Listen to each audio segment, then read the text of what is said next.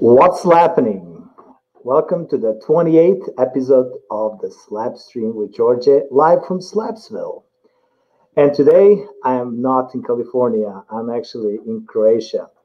And I had a little issue here with the intro, and because we had, I'm not sure if you noticed, we have like a pretty cool intro with the snowflakes and all of that coming up, since this is a Christmas special. So I hope you like it. And the guy that is responsible for that is Nicky Lugosi, who offered his designer services to Slapstream and Slapsville a couple episodes ago. Pump up the volume. I'm not sure if I can pump up the volume. Let me see. Is it better like this maybe now? Hopefully it is, because I don't see an option. I don't have all my Slapsville gear here. Hopefully the volume is better now. Will someone tell me? I'm waiting for you guys. I depend on you guys. Do you hear me? Is it better than when I had... Oh, okay, awesome.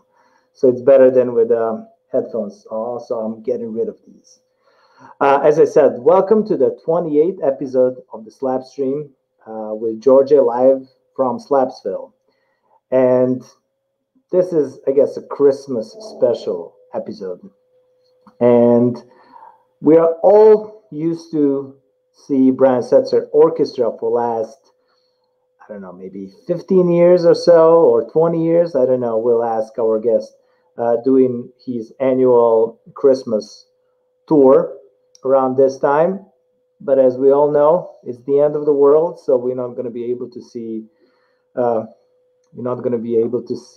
BRIAN SETZER, but we're going to be able to see his bass player, and we're going to be able to see his drummer here, as I see one of my favorite drummers, Bernie Dressel, just joined us.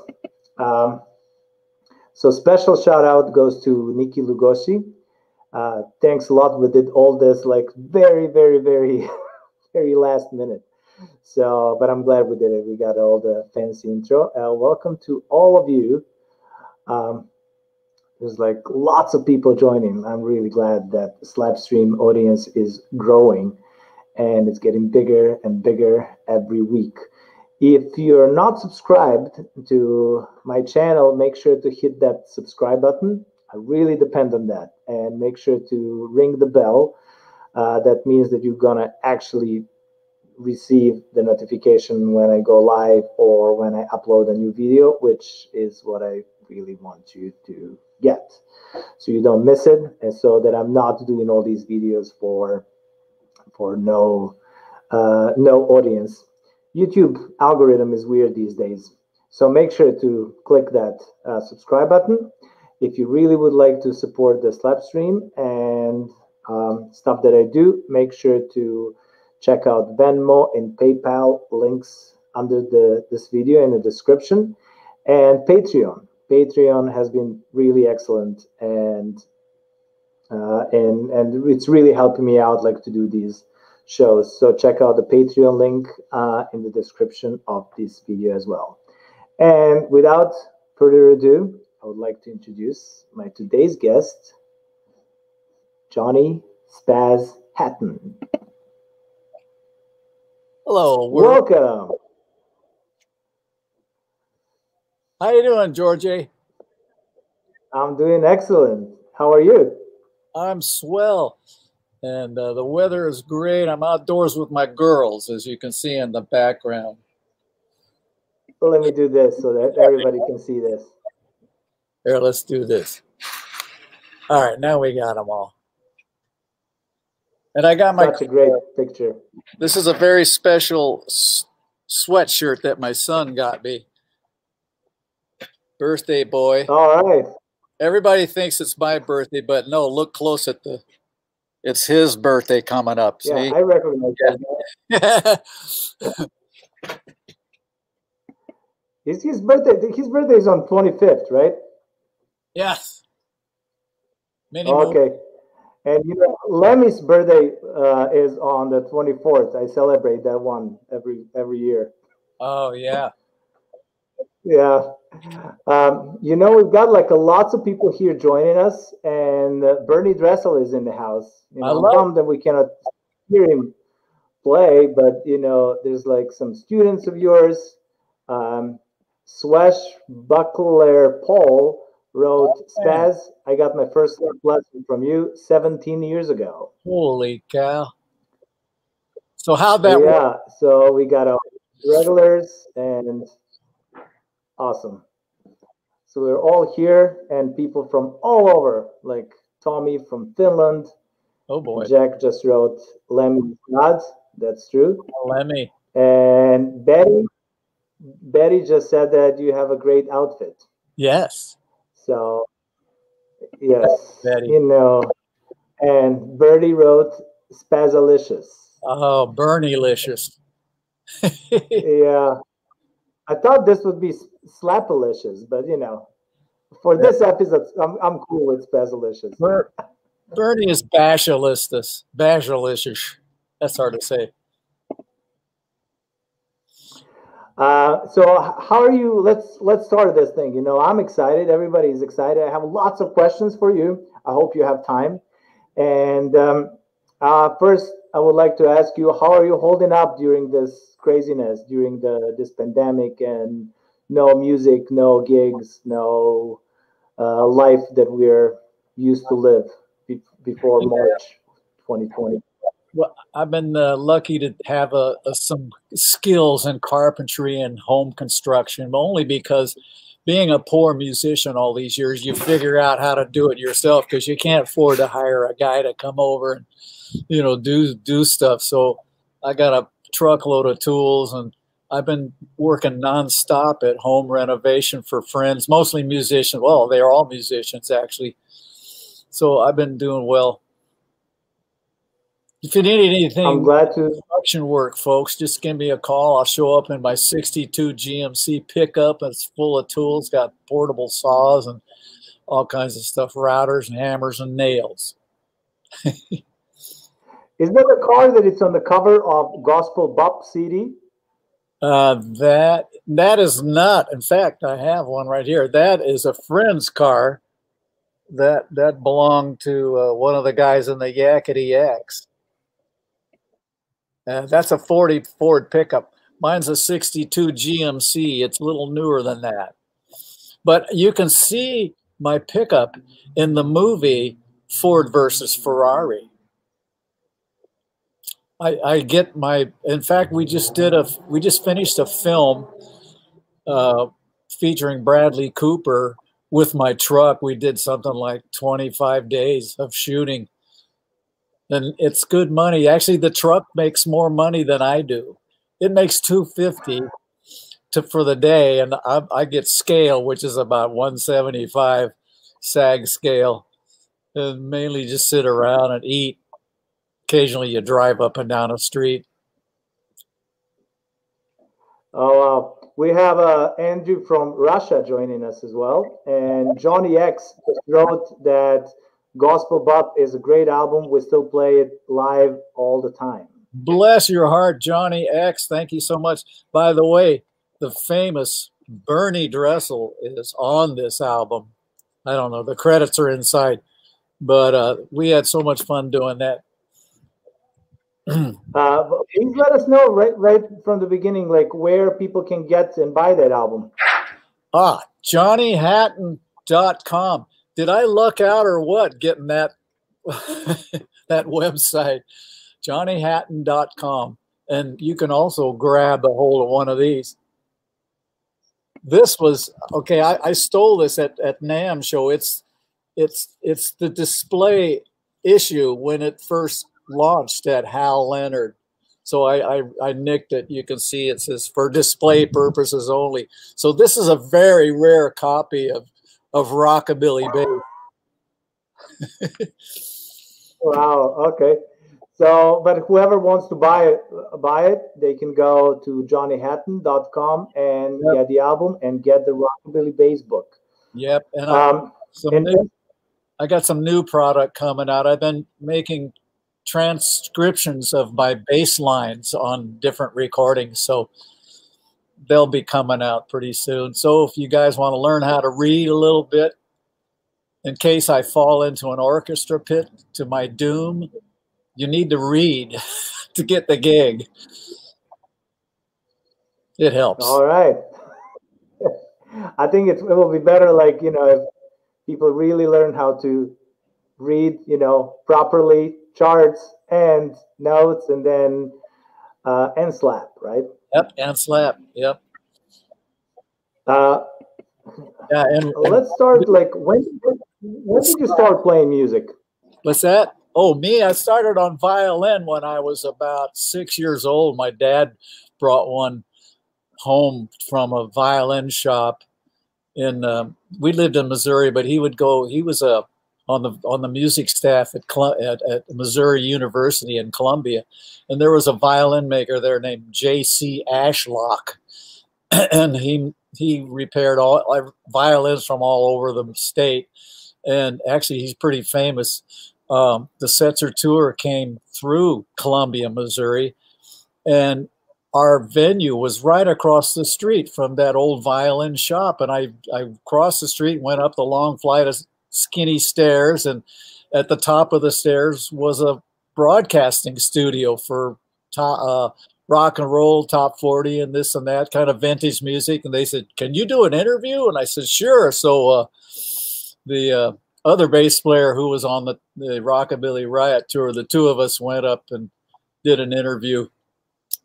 And and I saw J.C. Ashlock's picture on the wall. It was signed by a whole bunch of violin players that were clients of his. He's long since passed, but I do have a violin made by J.C. Ashlock. It's a really nice instrument too. I still play it in the church band occasionally. And that's so cool. So, so violin was first. How old were you? I was 6 years old when I got my violin, and Dad started teaching me. And I would kind of learn by rote because I didn't catch on to the notes. I figured them out after, 3 or 4 years. By the time I got into like grade school, I could read, but really slowly. And I'd have to have Dad, can you play this for me? And he would play the exercise, and I'd listen, and oh, okay, I had some, I guess tonal memory helped out. And so I did all the Kreutzer and all those violin books, and that's what I played up until maybe when I was in high school. So I just played violin, and then the cello player in our high school orchestra, he had started playing rock and roll. He got a he got a Fender Stratocaster, and one day at the orchestra, he said, this is about when I was a junior, maybe. He says, "Hey, we need a bass player." And I had started actually plunking on the upright bass because the gal who played bass in the school jazz band thought it was unladylike, and she gave up playing the bass. In those days, there weren't a lot of girls playing bass, nor violin, actually. And my dad, he had a saying. He said, "Women shouldn't be allowed to play the violin." Now, I'm sorry, girls, because there's very good violin. Hillary Hahn, for example. But those were different times in the mid-'60s. There was like Jascha Heifetz was my idol at that time. But anyway, my friend Gary, the cello player, he said, he knew he saw that I was playing the upright bass, and he said, "Hey, we need a bass player in our rock band." And I go, "Well, I don't have a bass guitar." And he says, "I have one. Come on over." So we went to his house, and he had a harmony guitar.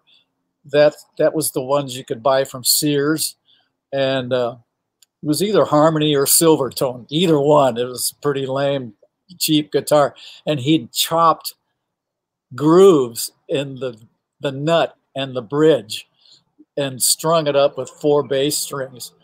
That was my first bass guitar. I just loved it. I thought it was so cool playing it. And get this is a great story.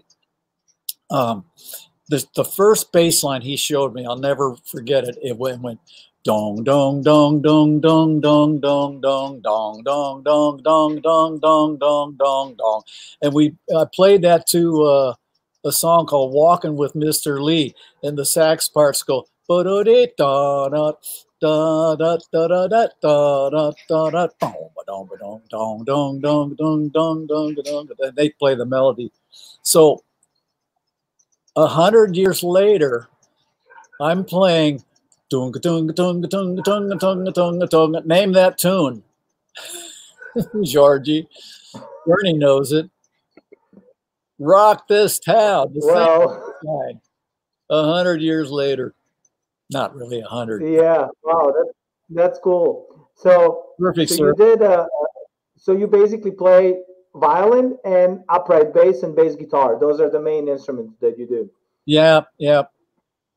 Yep, I played a lot of bass guitar over the years, mostly bass guitar up until, say the last 20 years of that, because the upright bass now, well, I was playing jazz and things, because you didn't have to have loud pickups, but when King Double Bass came along, they were making these basses that you could get them loud, really loud, and they wouldn't feed back, because they had so much paint. In fact, I have my first King Double Bass. Would you like to see it? It's lurking over there. That's the famous one. That's Blaze.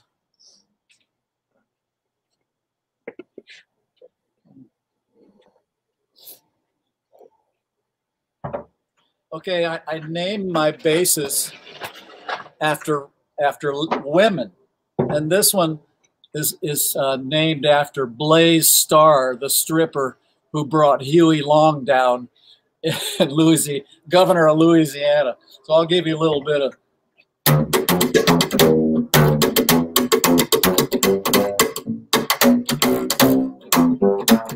There's a light.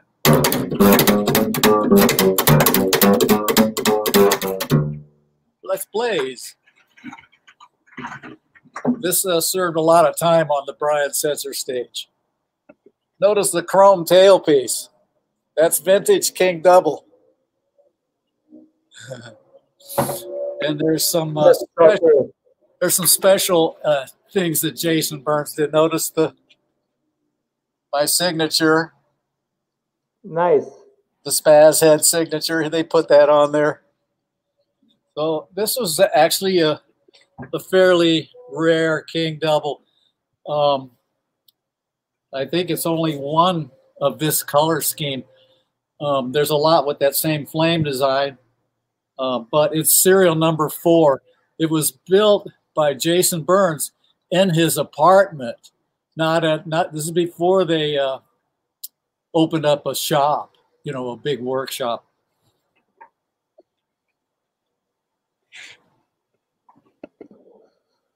Wow, that was a long time ago. When was that?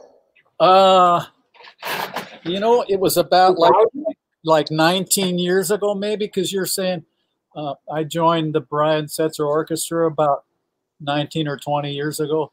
So I was playing, I think I was playing my German bass, I guess. I think I might have only had one bass then. And so I met a guy on an airplane that was playing in this rap band. I'm trying to think who, and he had a King Double Bass, and he overheard me talking about that I needed a bass, and he says, oh, go see. He stuck his head up and he says, go see King Double Bass, Jason Burns. I'm trying to think of the guy's name, and Cypress. The band is Cypress Hill. He was the bass player in Cypress Hill. Yep. One of the first guys to have He was also a bass player for one psychobilly band in Europe. I forgot the name of the band, but yeah. I'm blanking out. I have Alzheimer's light. Can't remember anything anymore. So well, I don't remember lots of things. I only remember slap bass stuff. Yeah, slap bass. I got another King Double I show you. That's pretty cool. Jason built this. Sure.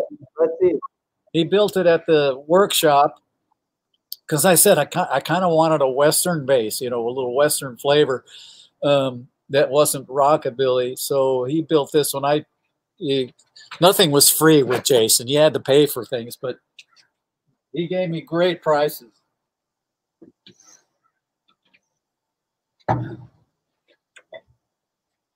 And this one, it's more Western flavor. You got to see the, I don't know if you can see the rope right here around the edge. It's all pinstriped. It looks, yeah. It's a rope, yeah, and it's all hand painted rope. And the girl, they had a girl doing the pinstriping, and she said, "I'll never do one of these again because it's all on the back. It goes all the way around." There's the King double bass logo on the back. I played this one in Rockabilly Riot and some other places. This one has a nice tone, a little better than the red one.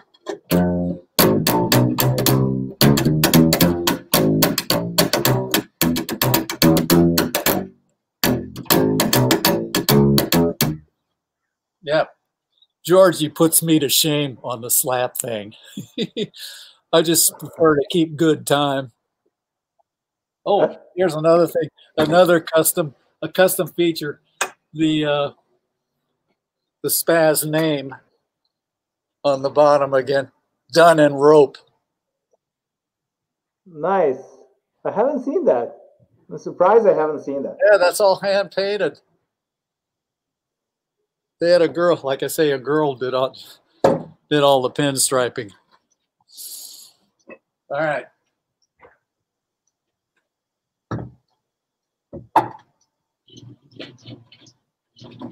Oh, so I mentioned I named my basses after girls. Well, that one's called Dale, after Dale Evans, because of the Western flavor.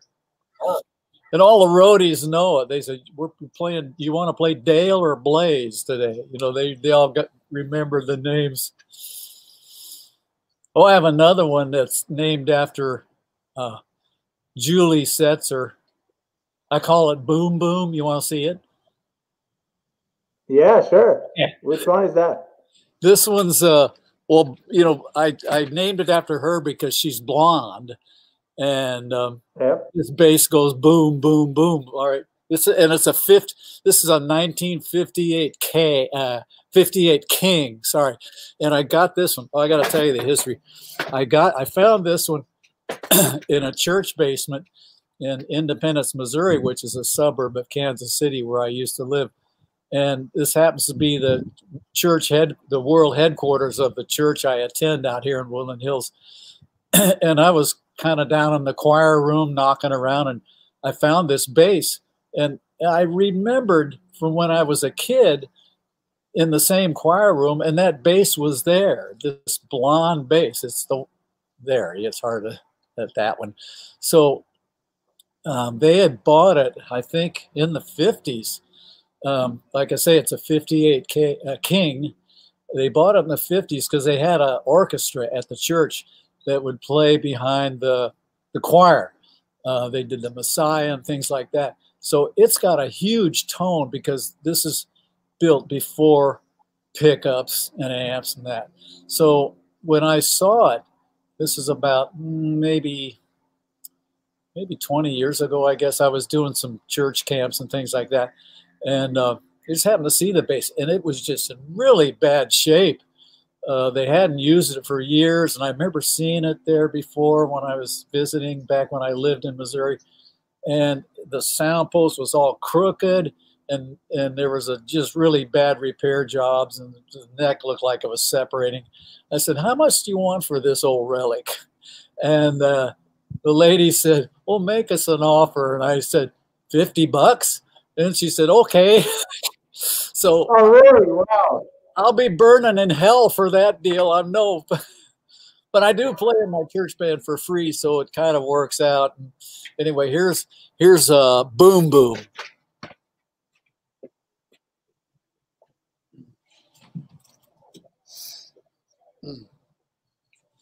All right, boom, boom, boom, boom, barks like a cannon. I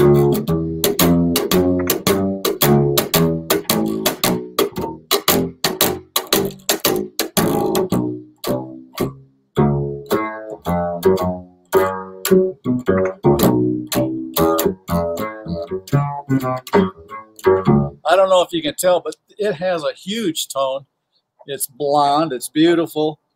Jason made this black bridge for it. I thought that was very cool. He did a little bit of work on it. Some cool things about this bass. The decals are in wonderful shape. Almost like perfect shape. There's one there. And that pinstriping is either a decal or hand painted. There's the decal is on the still on the tailpiece in really nice condition. So is that King Moreton? What's that? Is that King Moreton? I didn't understand. What do you say? No, it's painted, or it's a decal. That emblem. Oh, okay. But yeah. Is it King Moreton? Oh, maybe so. Moretone. Yeah, the brand. It's hard. You know what? Let me see if I can find something in the F hole. Okay. You know, no label. No label. So I guess it is.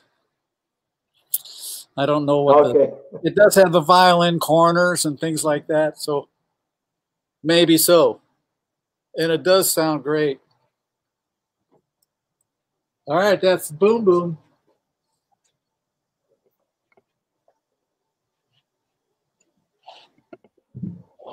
Chuck Garner is asking if you have a favorite of your basses. The favorite? Oh, well, I tell you my best, the bass I use mostly through the years is, and I recorded the first albums with Brian on it. It was my German bass. It's a Hornsteiner, about 150 years old now. I got it. I call it, let's see,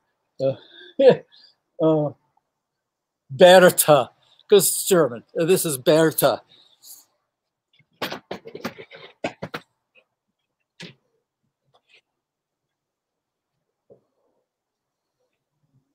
That's Bertha to you Americans, not Bertha.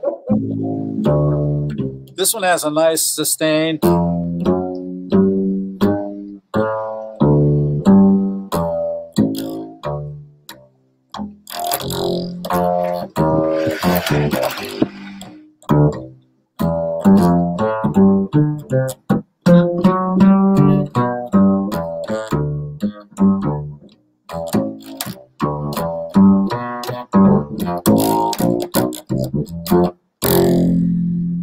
And steel strings on this one.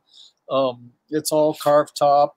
Nothing's unusual except I've had the top. I do some work on my own basses. I've had the top off of this one about 3 or 4 times because it was my only bass for years. And I think I started playing rockabilly with it and putting cracks on it, just knocking it around. But probably this is the first one I bought when I moved out to LA. Bertha. All right, Bertha.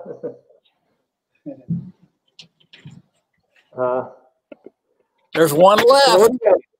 We got lots of comments in the meantime. Claudia Corte, she wrote, "Hi John, Ed and Claudia here from Independence. I love your sweater." Yeah. They're probably members. Oh yeah, there they are. It said Claudia, Ed. Ed was the drummer in my high school band. Hey Ed. Oh wow, cool. He wasn't a drummer. Sorry, he's a drummer now. He played sax then. In fact, he would relate to we had 2 saxes, 2 guitars, drums, bass. That was a great band. It's just this 2 saxes out, man. We do steps. The whole. Right, Ed. Hope you're still playing sax and drums. Larson is here from Sweden, and Mad Twins are here from Ukraine, and they wanted to know how was it to work with Chris de Rosario. They saw you on tour with Riot in Germany 2011, and 2 double basses on stage were cool. Oh God, Chris was so much fun. He was like, I'd say, Chris, you're like the son I never had. And I go, wait a minute, I got 2 sons already. So it was a laugh fest when I was working with him. I remember he was kind of new on the band, and we'd done a gig or 2, and we were taking a bus tour around Europe. And we were checking into a hotel. You know how that goes. They got to deal with the front desk. And meanwhile, I went to the little restaurant where they had some rolls, you know, some sweet rolls and things like that. And I got a coffee, and Chris came in. I said, hey, have a seat, man. So he sat down, and I says, you want some? Help yourself. So he says, okay. I said, yeah, sure, help yourself. So he reaches out, and I go, not that one, really loud. And he about had a heart attack. So that became a running gag for the whole tour. And then we also had this fantasy about whether the whole band became locked into this fantasy of having a sled or some kind of wagon or buggy, and instead of horses, we'd have a team of women, hot-looking babes. Okay, maybe scantily clad with some kind of high boots or something like that. And then so all tour long, we're checking out the windows of cars and buses. Hey, there's one for the team. Chris, I hope Chris is watching. Oh boy. It seems that you guys are having lots of fun on that tour. How did that happen that Brian brought 2 bass players on that tour? You know, the show was, it was like 2 shows. The first half of the show was all Stray Cat stuff. I'm sorry. The first half of the show was all vintage rockabilly, and it was myself. I'm vintage. Look at me. It was myself on bass, Noah Levy on drums, who had a brown sport coat and a bow tie. He hated the outfit, but I said, man, you look cool. That's really, really vintage look. So we were he was trying to get the vintage vibe feel of the days when people wore ties and suits. So, and Kevin McKendry on piano. So we did all of the old time rockabilly stuff. It's a little bit of Johnny Cash and stuff like that. So then we would take a break, and Slim Jim would come on the stage, and Chris de Rosario. So that they did the last half of the show, and then near the end of their set, Chris would be taking a bass solo, and I would come out with a bass. I'd sneak up behind him, and he'd look at me like this, and I'd start doing my trick. So we were going back and forth, battling each other, and then finally we would get to this position where I would be fingering notes, and he would be slapping my strings, and I would be slapping his bass. So we had our hands crossed somehow. And we were just doing the triple slap. I'll show you that. I will use this one. I call it the neck knock. So we're both doing the neck knock, which is like this. Can you see? Slap, hit, hit. And so I'm maybe slapping his bass, and he's, you know what I'm saying, we're doing that, both of us are doing that rhythm, just going into a frenzy. The crowd's going crazy at that moment. And then here comes Brian carrying a bass over his head like this. He comes up, and we just like stop, dead cold, dead stop. What? And we look at him, and he starts going He starts doing the Rock This Town lick, and he plays. He got so that he could play about 3 or 4 choruses of a blues, and then he would go like this, and then we'd start back into our big finale. It was a big hodgepodge. I love that show. That was so great.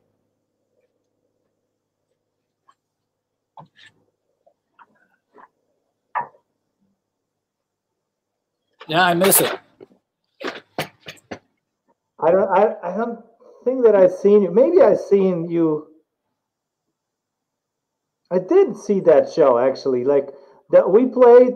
I played with Drake Bell as a support act for one of your shows at Kodak Dolby Theater, right? We did the Ryman, right? I think Ryman or right or, but I think no. I mean in Los Angeles, Dolby Kodak. Oh, it might have been Universal Amphitheater too when that was still there. But Dolby, yeah, you're right. Dolby. I played Dolby with when we were supporting the orchestra. Yeah. And now I remember we actually seen that show. Mad Twins wrote Noah and Kevin are great guys, best Rockabilly Riot lineup, and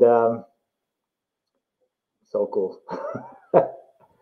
It's so great, like to see all these people here, joining us. Please let me know in the comments. If you have questions for Spaz or me, you see me every Saturday, so I'm not that. It's not a big exclusivity. Like Spaz is now the star. So if you have questions for Spaz, please write them down in a live chat on the side. If you'd like to support the channel, check out, if you want like your comment featured, there's super chat and super stickers right under the live chat. How did you get that nickname Spaz? Oh, I was playing in a band called Big Daddy, who is now they've kind of reformed. They were an 8-piece 50s band of all different character looks. They had the drummer wear a Mouseketeer hat. He was Cubby. He had a Cubby shirt. We had a white sport coat, pink carnation guy. We had an Elvis guy, kind of with a gold lame with lightning bolts down the leg, and then there was a beatnik piano player, with the cigarette holder and the beret, and so it wasn't a uniform band. We were creating different looks. So I said, well, what can I do? So I say, well, I'm the only guy wearing glasses, so okay, I'll be the band nerd.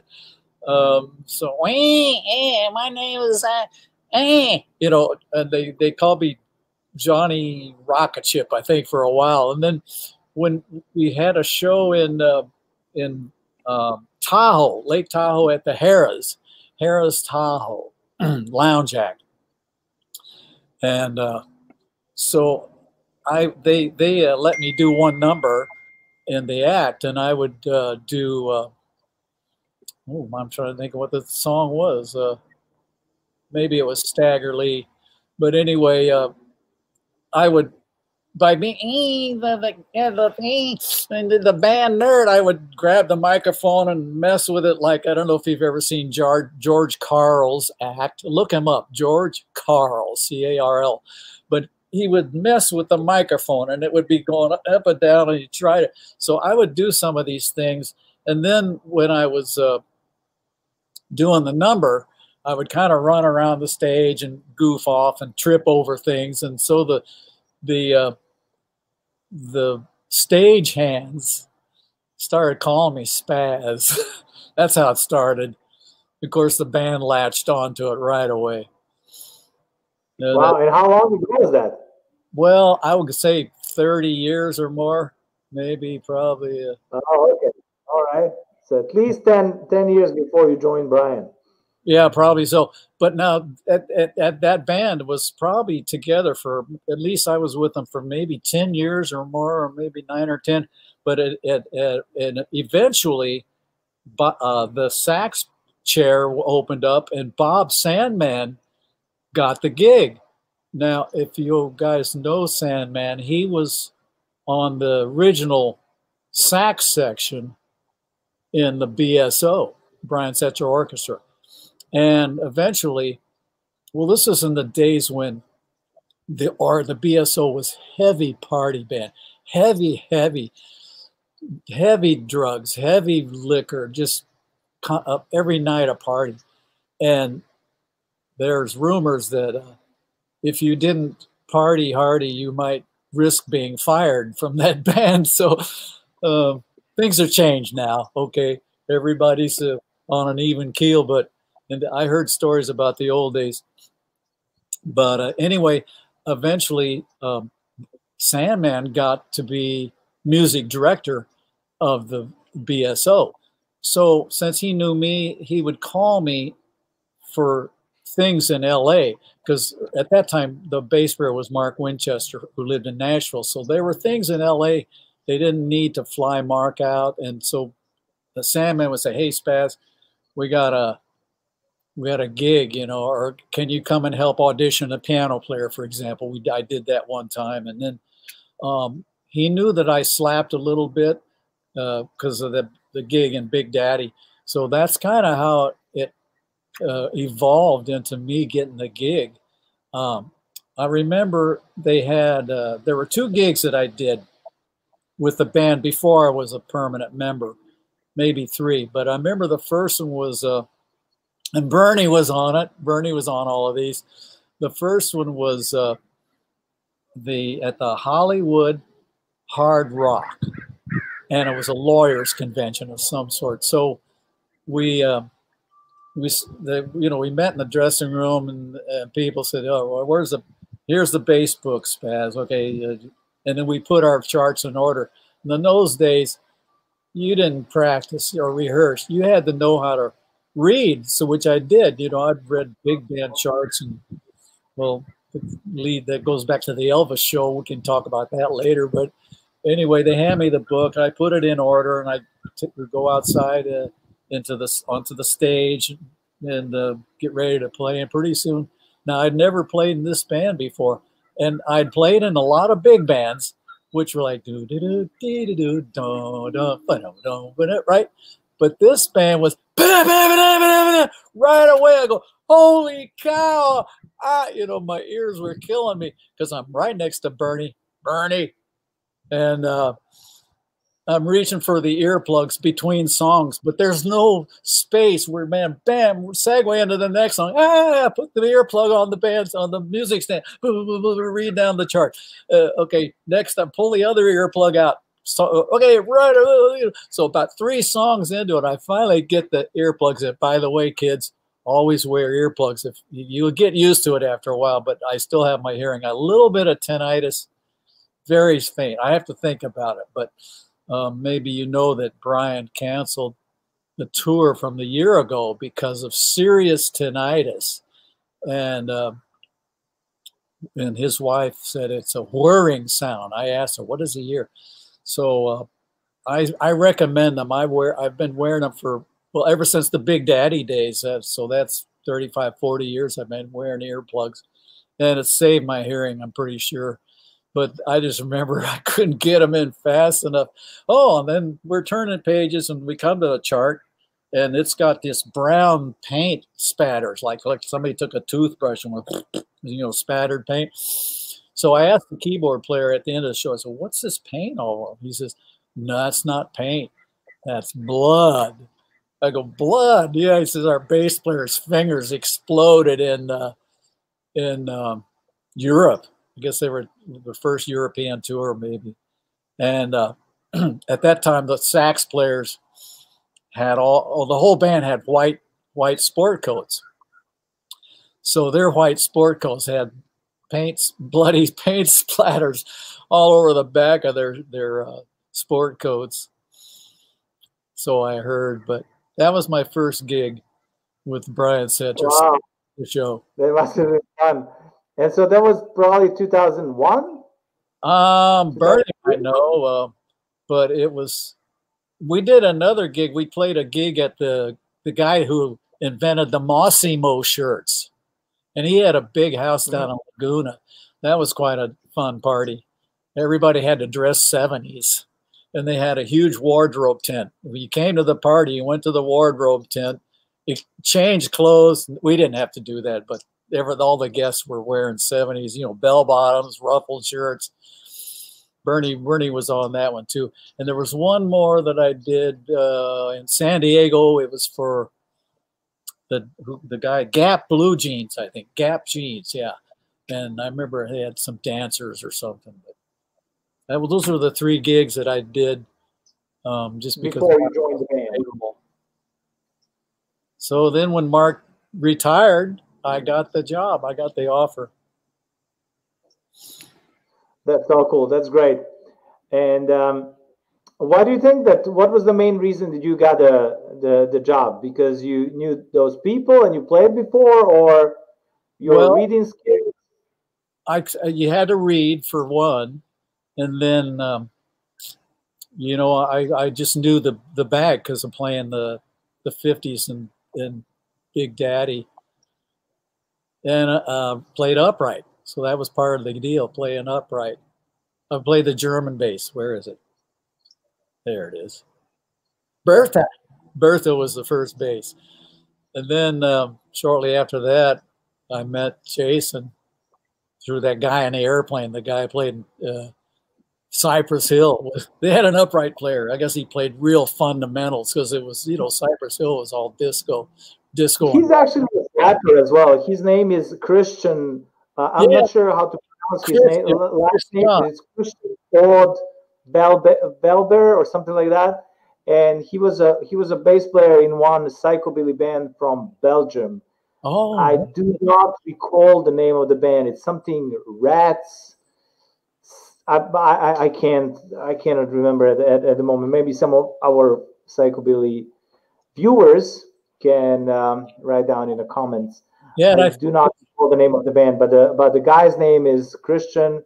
He lives down in Venice, and he's actually mostly a guitar player. He plays with Fear Factory. He played bass with Cypress Hill. So like he's a metalhead. He plays metal electric guitar.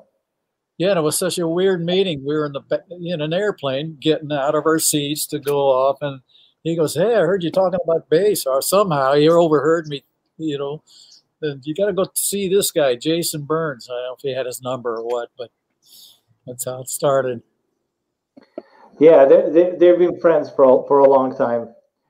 I know that once I brought a bass to to Christian because I was living in Santa Monica, very close to him, and I was at Jason's all the time. Yeah. So.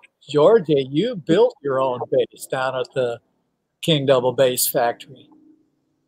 Yeah. I didn't build it. I told Jason what I would like to have, and I told him my ideas about a pickup, and then that's how he started working on that, and he made it. I brought him an ebony from one German village. That's where I always buy my ebony fingerboards, and I always play ebony fingerboards.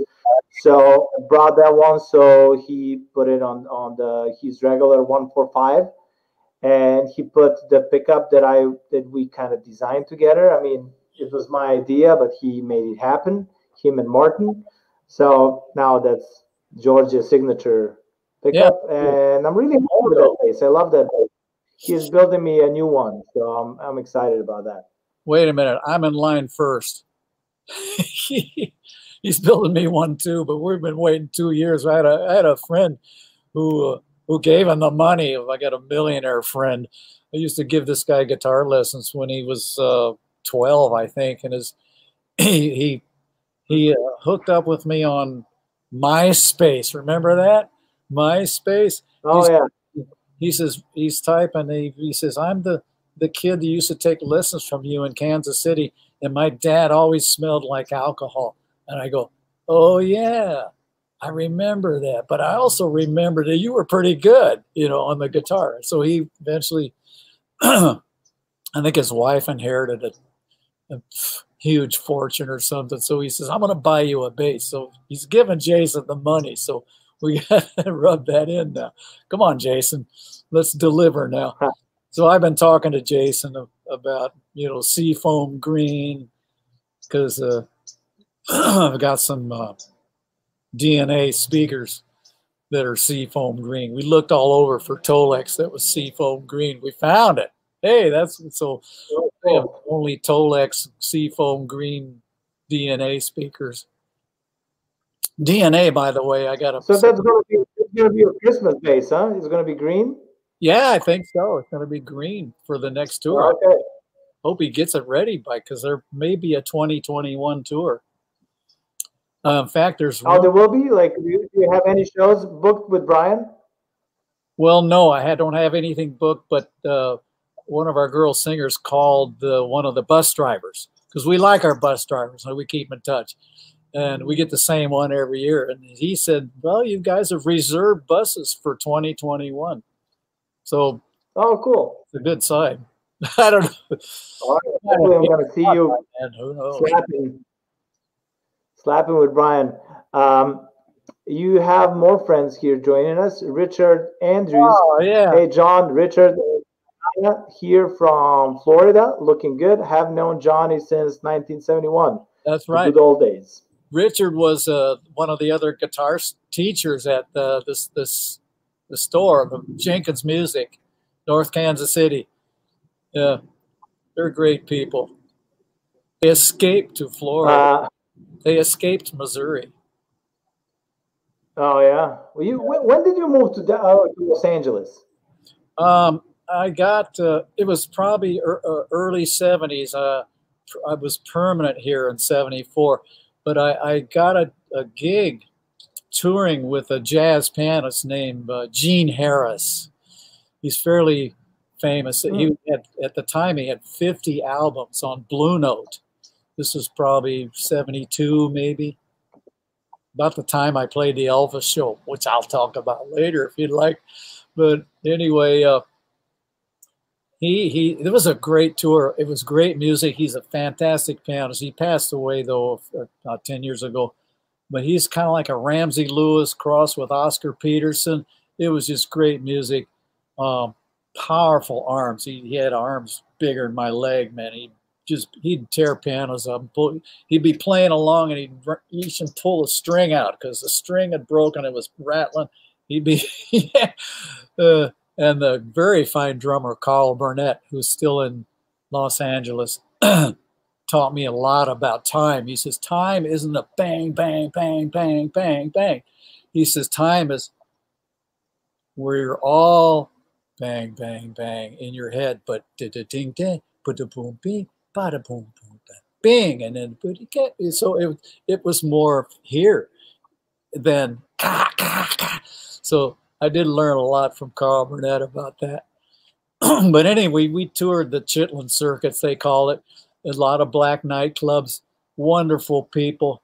They supported the music. They weren't always the greatest clubs as far as decor. I remember one stage we had a yellow bug bulb plugged in. That was our stage lighting, and some neon lights in rain gutters going around the sides. But nevertheless, wonderful music. We had some really great clubs too. There was a nice club in Denver. And so Gene lived in Los Alamitos, a suburb of LA down in Orange County. So he tried to keep us working. He'd book 2 weeks here, 2 weeks there. And but sometimes we'd have a week or two off. So at that time, my wife and I had bought a motorhome, because here's what would happen. We'd get to a town, and Gene's wife would get on the payphone, the first payphone outside of town, and start calling hotels. Now, she was white, and Gene being black, they would know that he was black and say, sorry, no vacancy, sir. But she would make the calls and book us the hotels. So, and when we check in, Gene would wait in the car. And so at that time, we were still, I first got on that tour, we were still staying in the motels too, but they weren't the fanciest hotels. They were, I don't know, not 4 stars, they're more like a half a star maybe. One night we woke up to go to the bathroom and there's something like 16 cockroaches. I remember that number. We counted them. Holy cow. They're all on the far wall just hanging out. So we decided to, you know, invest in maybe a motorhome or something. So my wife's brother-in-law had a car dealership. So we traded a Chevy van, and I had an MGB GT 67, I think. Wish I had that car now. But we traded it for this motorhome, and we had, you know, our payments were lower. They were lower than what we were paying for these flop houses. So we, on our weeks off, we had the motorhome. We're in LA, so at that time the Marina del Rey wasn't built up. There was a lot of land there, right where the main channel goes out to the ocean. You people from LA, and there was no condos. None of that was built up. There were some few oil wells. So that's where we park our motorhome. We got a great view of the channel, watch sailors go in and out. And on the weekends, it was the people going to the beach. I'd put my folding chair up on the roof. There was like a hatch that opened. I'd sit there and cop some rays and enjoy the weather. So we decided, we started meeting musicians. Remember, we had bicycles, so we'd ride around. We rode from the marina down to Redondo, and there was a bar there called the Portofino Inn, and we were just riding through the parking lot one afternoon, and there's this guy carrying a bass in a bag, you know, a bass guitar. Hey, I'm a bass player too, you know. Missouri go, hey, I'm a bass player too.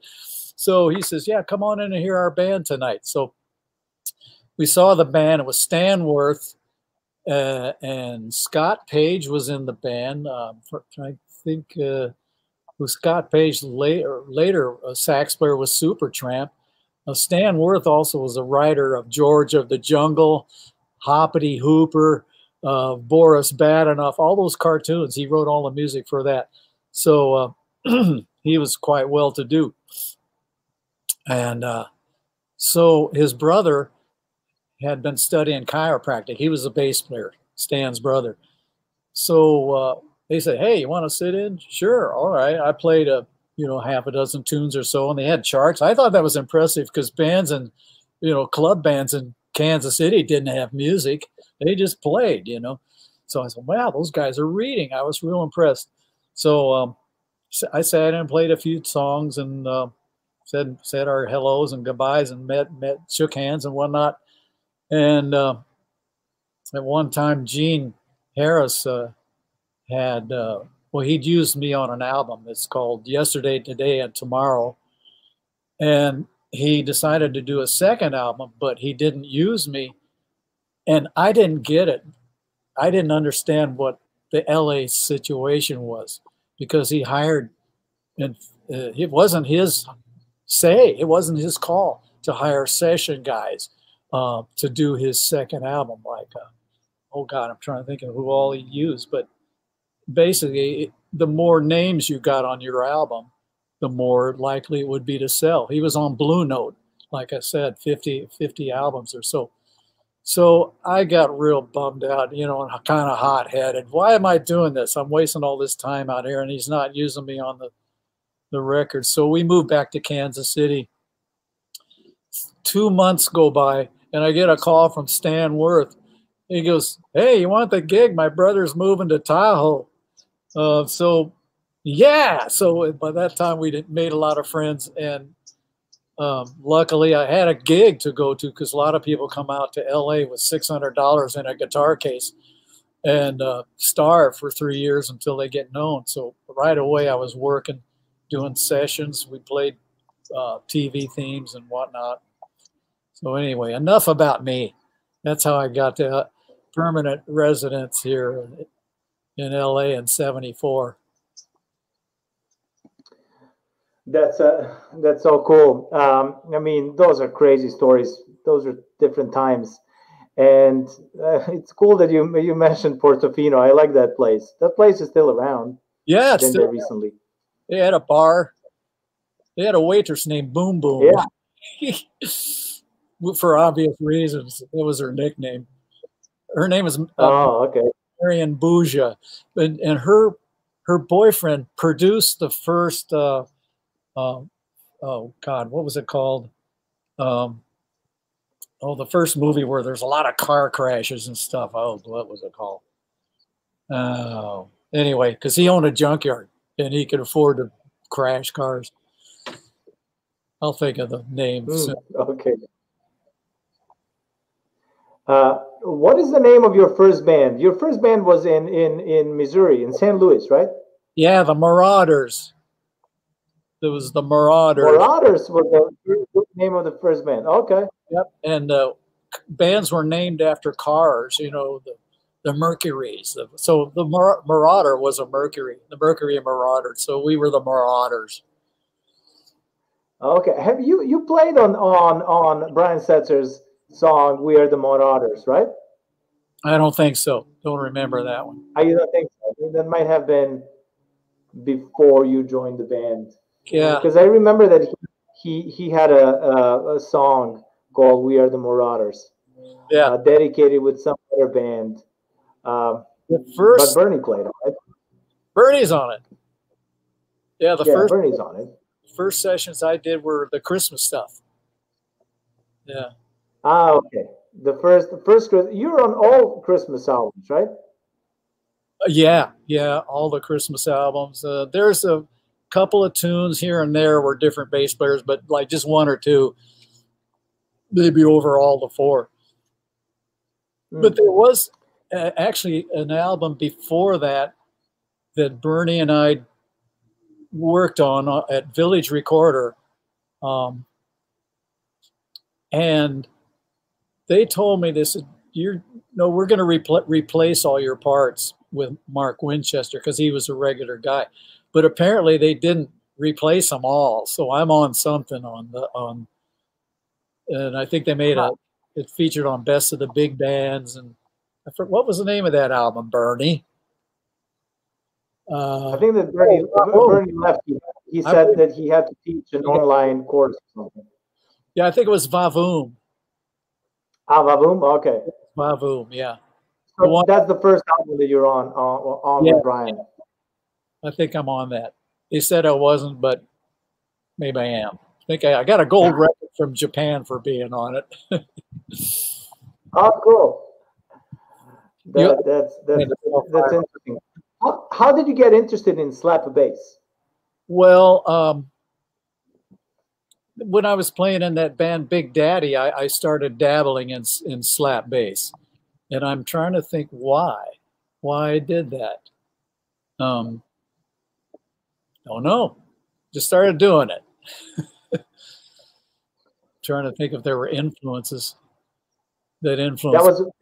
That was still back in St. Louis. Oh, you know what? I believe it was okay. It's a slap bass. I know what it was. The Bill Haley song, "Rock Around the Clock." Rock Around the Clock. You listen to that bass tone, and everybody thought that was a drummer clicking the side of the snare. Tick, tick, tick, tick, tick. Oh, really? Tick, and people still do. I'm pretty sure.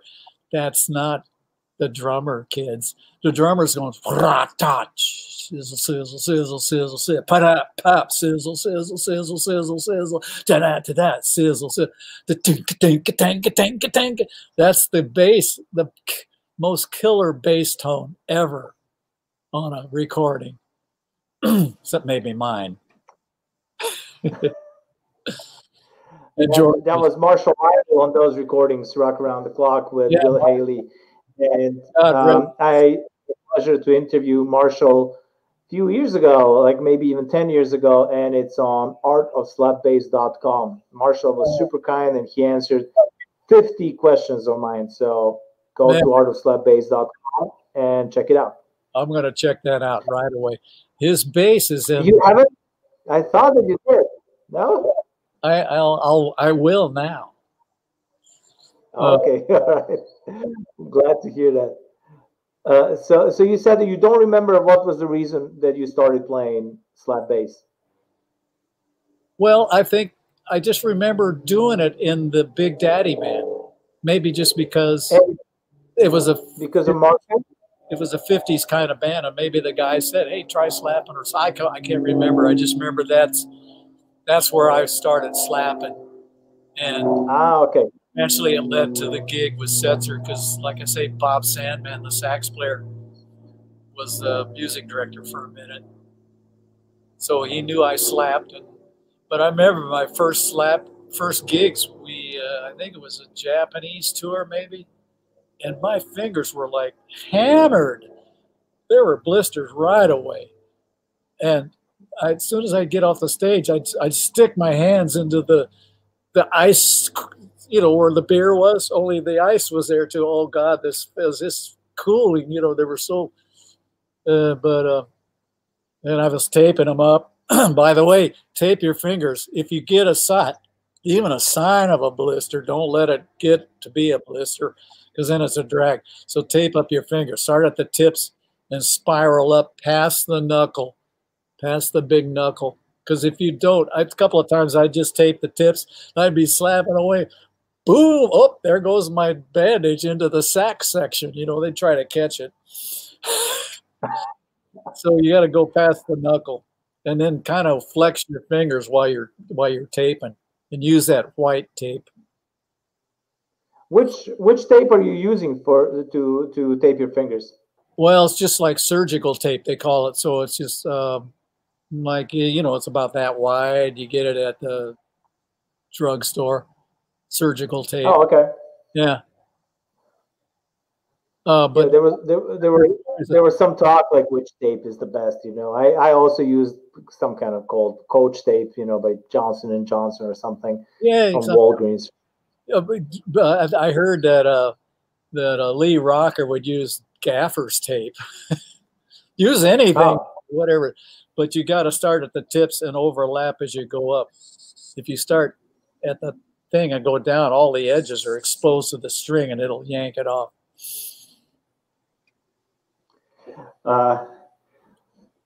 And so you basically played slap just in one band before the name of the band was Big Daddy, right? Big Daddy, yeah, they're on Rhino Records. It's hard to find the records. They're getting expensive. They're on vinyl, but I'm sure they have CDs out now of everything. And then in between Big Daddy and BRIAN SETZER Orchestra, you haven't played slap bass almost at all? Well, no. Now, once I got known as a slap bass player, there's a lot of club gigs in LA. The Bernie's played gigs with me down at Joe's Great American Bar and Grill, which was a great dance club. I told Trey, the owner, I said, "Man, this is the best honky tonk, west of the Mississippi." The other one is Robert's Western World in Nashville. That's a great club. And that's where Slick Joe Fick plays. I go there and bow at his feet. I worship at his feet. He's the Slick Joe Fick. I don't know. Georgie, you and he are probably in the same slap bag. You're just monsters at that, whatever that is. I just make a point to play good time mostly. Boom, pa-tap, pa-tap, pa-tap, pa-tap, lock in with the drummer. It's all about pockets. The pocket is the most important. Yep. But hopefully, bass players are here to keep the drummers in line. Right, Bert? Oh, yeah, absolutely. He's gone, probably. I always yell at drummers, play with me, man. I have... Before BRIAN SETZER Orchestra, you played slap only with Big Daddy, or you played with some other bands before BRIAN SETZER, before you joined BRIAN? Well, there were a lot of bands that I was working and playing bass guitar. I did a ton of weddings. My God, that paid for I made my house payment, car payment, put my kids through school, playing Jewish weddings, and things like that. But mostly on the Fender. Sometimes I'd take both basses, but it wouldn't be slap. It would be more like, East of the Sun, boom, boom, like walking bass or Dean Martin kind of stuff. We have Sasha from Belgrade. He wrote, Big Daddy got one EP record with Ray Campy as the guest. This is true. That was their first album, Big Daddy, before I joined the band. Their first album had Ray Campy on it. Yeah. I'm on there. So that was before your time. Yep. And they hadn't really put the band together as a show band. They were just a session. It was just a recording session. One of the members owned a studio called Sunburst down in Culver City. Really popular studio. It was kind of it was great. He was getting Clios. We were doing commercials out of there and doing sound alike records for Rhino. Rhino would want the best of Louie Louie, all the versions of Louie Louie, and sometimes they couldn't get the original artist. The record company wouldn't allow them to use the track, so we duplicated it, sound alike. So that was one of the things that we recorded at that studio. But that's interesting. I remember going to the audition and I greased my hair back I used Vaseline. Never use Vaseline on your hair. Never use. I didn't know. It took a week or two to get that out of there, man. But I put the cigarette in my shoulder. I wanted the gig bad. I thought it was the most hysterical album I'd ever seen. So I got the gig. And they talk about that. They still do shows around LA. They fired me though. So when Big Daddy was working a lot at a place called At My Place in Santa Monica, but it was a supper club or a nightclub, and the best we could do is maybe $80 a man. So it came around that I joined this other band called the Hodads. And we were doing private parties, and we'd come home with $600 a piece in our pocket. So I would sub it out, which is, what you do in LA. If you got a better gig, you try to give your friend your gig. You take my gig, I'll go do this gig, and then you share stuff. The guys in Big Daddy didn't get it. They were not really that type of musicians. They wanted a commitment. Commitment. What? Oh, I have to commit to feeding my family, So they fired me, but they hired my sub because I would always send a good sub. So anyway, I'm not a part of the current Big Daddy, but they're still out there doing shows around. They're hysterical. And so after the Big Daddy, you joined Hodads. Yep, the Hodads, a party band. We still exist as a band. We did very well. We did a lot of summer concerts in the park. That was a big summer thing for us. 4th of July concerts. It's a band of excellent musicians, 5-piece band. Then the pandemic came along, but we have a website, hodads.com.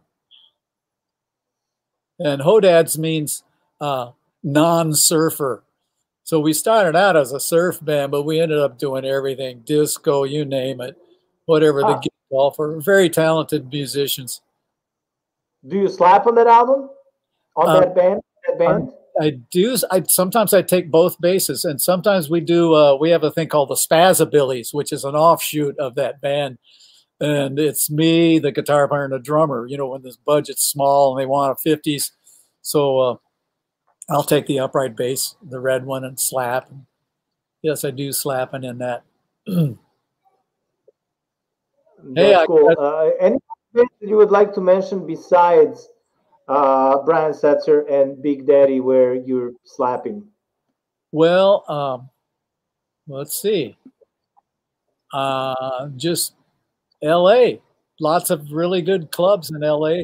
If you're ever out here, try when now they're all closed, but those are there's a lot of great clubs. The Cicada Club downtown LA, another one with vintage music. Be sure to wear a coat and tie, guys. You won't get in. Girls, gowns. There's a lot of slap bass there, not always. Sometimes they want vintage 50s and 40s. So Spikes, I don't know if Spikes is still there. There's the Barclay in South Pasadena. Very nice supper club with vintage music and jazz and acoustic basses. Yep, that's it. We can rebel against the disco and the bullshit. Sorry. Oh, it's Sunday. Oh, sorry. With the BS that's out there, the music that is hateful with stupid lyrics and don't, it's just noise pollution in my book. You know, let's listen to music that's uplifting. You know, I get in my car, I get in my my Mustang, 88 Mustang 50, and it's got USC playing the symphony station. Because why? You can't find any good music on the radio. So you listen to classical music. That's another one of my loves. Oh, speaking of which, I have my symphony bass with me. Where is it?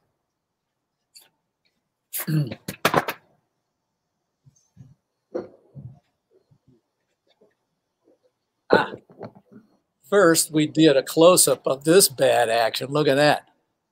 That's a mechanical C extension. There's a better look at it.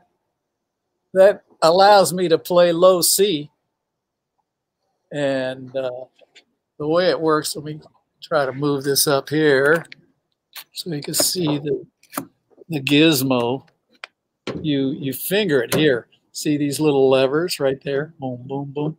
Now notice when I'm pushing the first finger, this one works. I push the second finger, that one works. So it's reverse. You go 1, 2, 3, 4 like that, and the pitch lowers. So if you went 1, 2, 3, 4 here, the pitch would get higher. So that's the really, I say get one that's already a 5-string, but it goes down to low C. But I use this bass mainly for arco. I rarely pizzicato. I don't even have a pickup on it. It's a Carlo Robelli, which is Sam Ash line. They're made in China, but this just happened to have a massive tone, and it's very pretty. Nice carved. It's a carved top, made in China, but has a huge tone. And I play it in a couple of symphonies. One is the main one's the Palisade Symphony. I've been playing with them off and on for like 40 years. Sometimes I would just go play the concert and get there a couple hours early and read the charts and try to lay out when I didn't know what was going on. But lately we've been rehearsing once a week. And he puts a concert on maybe every 2 months, Palisade Symphony. But those are all. Even pandemic, do you rehearse with them even this year? No, pandemic shut it all down. But when that comes back, I also played with the San Fernando Symphony, subbing for one of the bass players, and it was 2 rehearsals and show. So you get to take the music home and shed it. But because my first instrument was violin, I'm very good at the bow. I use a French bow because that's more cello and violin style of bow. I don't have one here with me, but and let's see other symphonies. Yeah, there's a bunch of them around LA that are non-professional, non-paying, but are great. Like the Doctors Symphony. Get this, the Doctors, but they'll hire anybody to come in and play because I know a lot of people who play in that and aren't doctors. Yeah. Hey, people are requesting some slap. So which bass are you going to use, like, to slap something for us? Oh, you let the people pick. Here, take a look.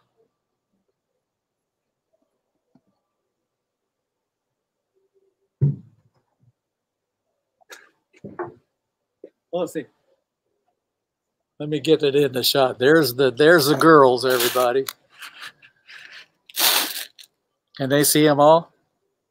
All right. So what do you want to play? Well, I can slap that one, this one, all the yellow one has guts. I actually could slap the Hornsteiner. That's the first one I recorded with Brian. It records great, but it's got steels on them. All right, whatever you want to choose, you know, let us know what you want to play, and let's slap it. We all want to hear you slap. Or whatever you want to play, really. I'm gonna go play Dale.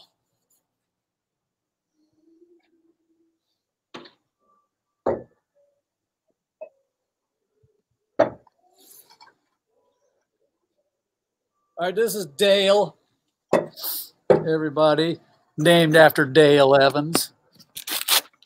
Just move down, you can see a little bit of Dale's body. Name my basses after girls.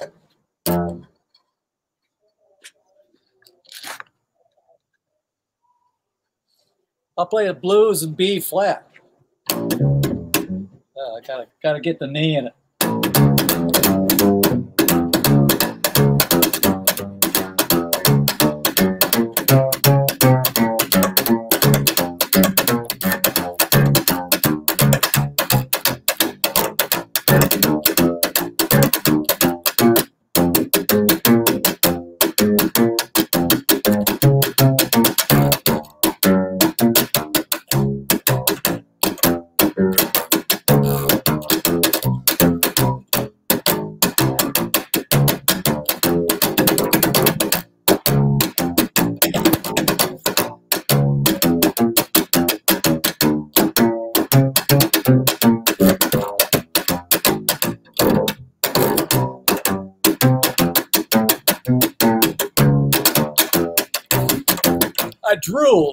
I drooled on myself just now.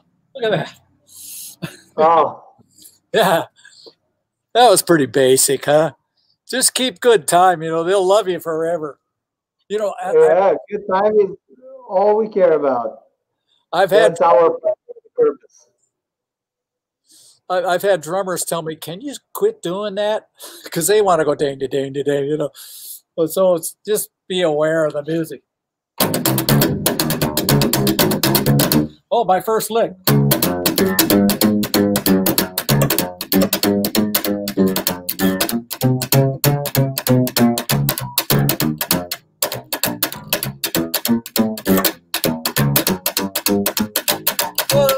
Okay, you know the words to that one. Rock This Town. It was my first bass lick ever back in the high school on the electric bass. The old harmony with the carved nut. Let's see. In the front.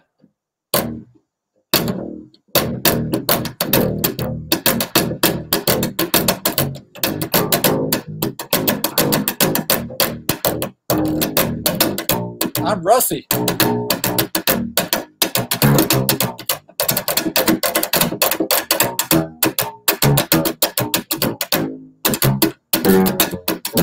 Whoa, I gotta practice.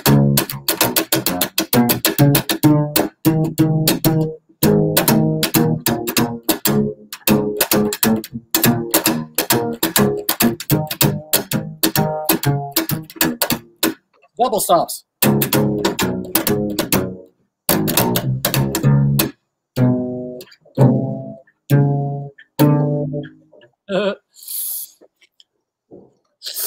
I'm embarrassed. I'm totally Sounds cool, man. I love playing double stops. I love doing double stops. See, Larson wrote, love it. Stefan wrote, thanks. So, you know, people I fool some of the people some of the time. Hey, they probably see a little red bass because that was the icon.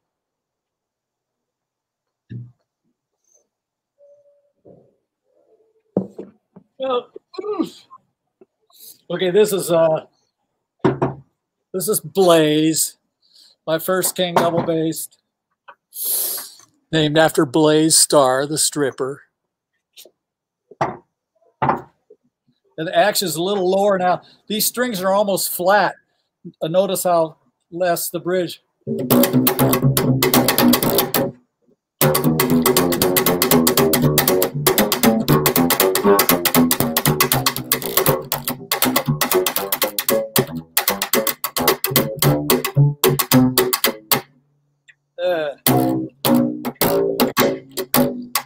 So these got to check these strings out. They're worn down to the copper. I've had them on so long. These are innovation golden slaps. They never break. Look at there. These things have been on there I don't know how long.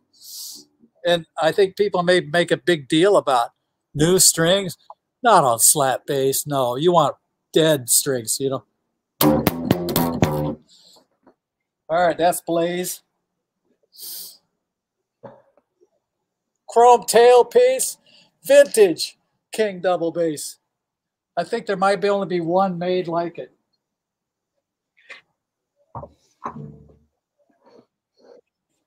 You know, you have a request from Nick Presser. He asked you to play Wheels on the Train Track.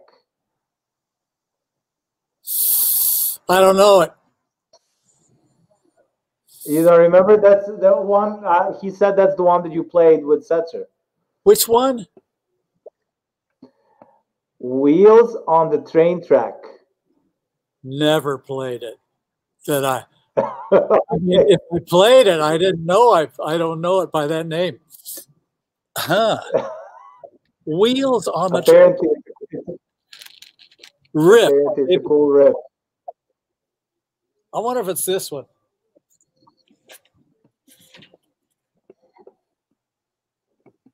Okay, this is Berta. Maybe it's this one.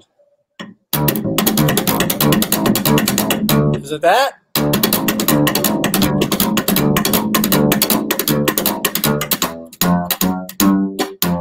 Oh, this bass sounds so good.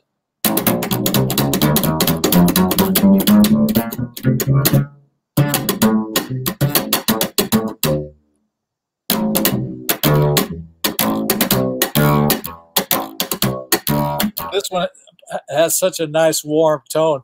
I put a shadow on it. Those are really great pickups, y'all. Shadow rockabilly pickup. So shadow, I don't know if for you bass players out there, you may not know that for rockabilly, you got to amplify the slap too. So all the good rockabilly pickups have a pickup here. This one, see, it's right there behind the fingerboard. That little silver gizmo. So you need one of those, or people won't hear the click above the drums or above. Everything's so dang loud now. You need that pickup plus the one in the bridge. And now,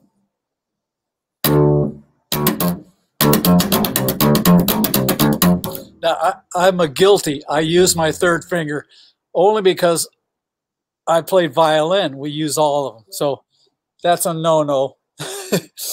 Bass. Use. I was about to ask you that. I noticed that you were using your third finger when you play the double stops. So you always use third finger, huh? Well, you're not supposed to use it ever. Use your second. I know that. I know that. So I was surprised to see you play that when you played the double stops. So you're using third finger on the whole fingerboard. Yeah, I'm a bad boy. I use my. Sometimes I use it with the second just for strength because my fingers aren't that strong. I remember when I switched my major, it was in college. I was playing the. Oh, I don't know if you knew of. I was the concert master of the Missouri All-State Orchestra, Youth Orchestra, and that was on violin. And then I was concert master of our university orchestra, and the conductors noticed that I was playing upright bass in a lot of these folk bands and different bands around the campus. And he says, do you think you'd want to change your major? Because they were real short of basses in the orchestra. So that's when I switched my major to bass. And I remember taking my string jury, and the jurors said, you're using your third finger. Because it's a no-no. You know, symphony is all about first. So there's your whole steps. It's like you don't need the third finger. Instead of second finger, I'd put that one. See, it'd be in the same place, but anyway, they raised eyebrows. I said, well, I'm a violinist. It's hard to break those habits. They go, oh, okay, because I played great, and they still gave me an A. But this is the claw, folks.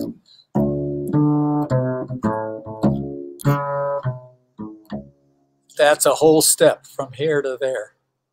And the half step should be your second finger. And my book shows you all of that stuff. The rockabilly bass. Yes. You actually have a question about a book from Jack Edgington. He's asking you, can you play Elvis, His Latest Flame, your book version? Oh, let me look it up. Let's see.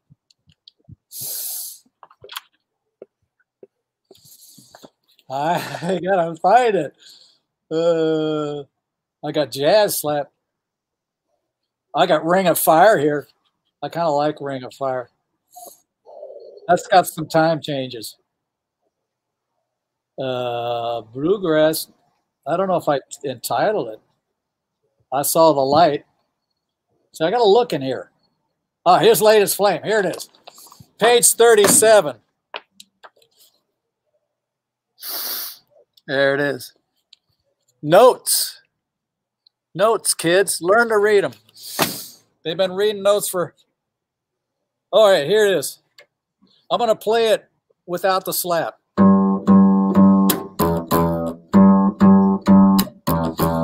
This is the intro. Sing it. That's pretty easy, right? Got the mambo beat.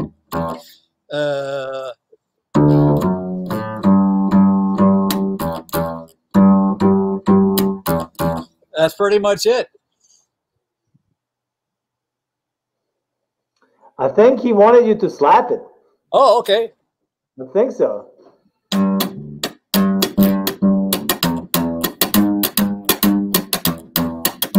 So I kind of like using the finger G.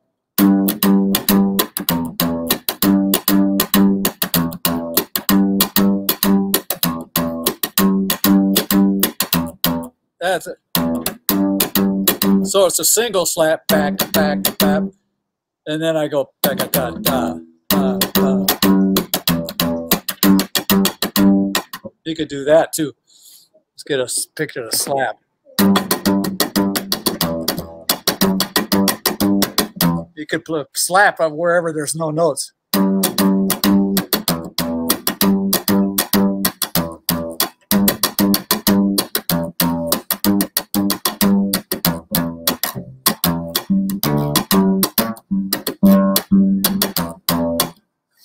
There you go.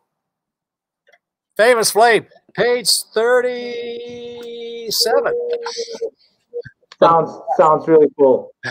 That's on the mambo section. Okay, I like. Here's I Saw the Light, my favorite song, my favorite gospel song. Let's see. You want to demonstrate that one from the book? Well, I could. Sure. We all want to hear you play. Okay, here's I Saw the Light. Jack wrote, thanks, Johnny, superb. It says no slap on this. No slap. Oh, I see.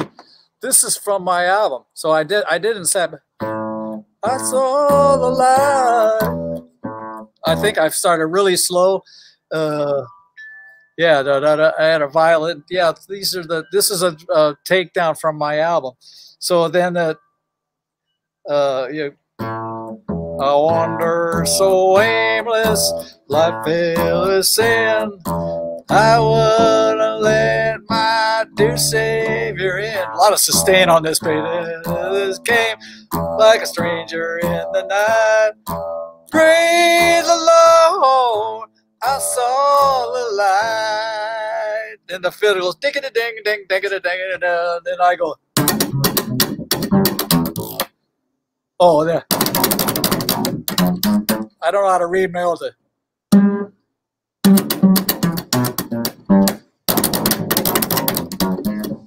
It took me a while to luckily you can punch in, you know.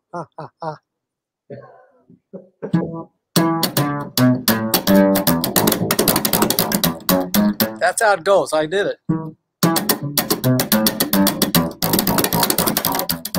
I saw the light, I saw the light, and so on. I'm reading my own notes here. No more darkness, no more, no night. I have a mambo slap, don't it? No more darkness, no more night. Happy or sorrow inside. Praise the Lord, I saw the light. And so on. Woohoo! My fingers are getting. Sounds good. We wanna, sit down, leave Bertha for a little bit, and then continue talking. Then I will ask you to play later on. Okay. Whatever you want, George. I'm having a great time. We don't want to put lose Bernie already. We need a drummer. I know it. Oh, by the way, get my album. There's the CD that has I Saw the Light. I'll sign it to you. There's a bunch of old cars in it. If you guys are interested in Johnny Hatton's album Gospel Bop, go to johnnyhatton.com and get one. I have one. I actually have two. You gave me two. And you can get one of those there too. One of those books too. There's an online people when they buy a book, they also get an access to some video lessons, right? Yeah, let me show you that.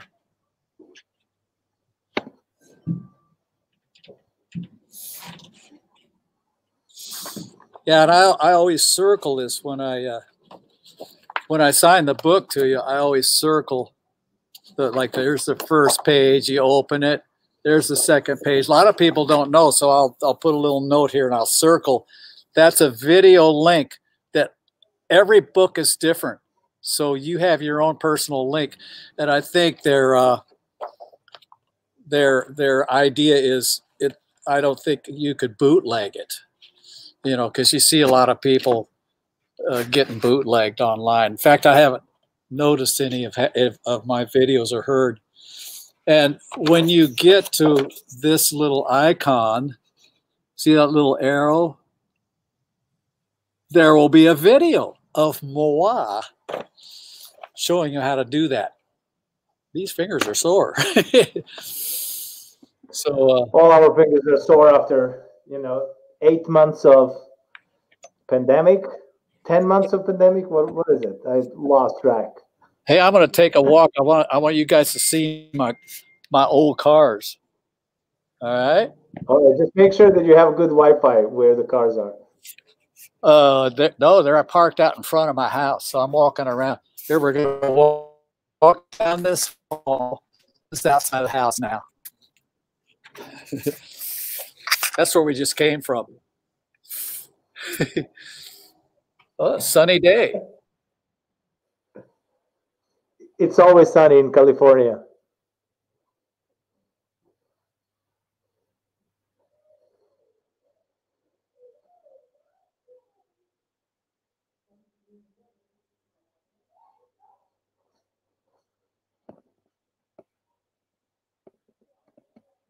We might have lost John while he was going to show us his cars.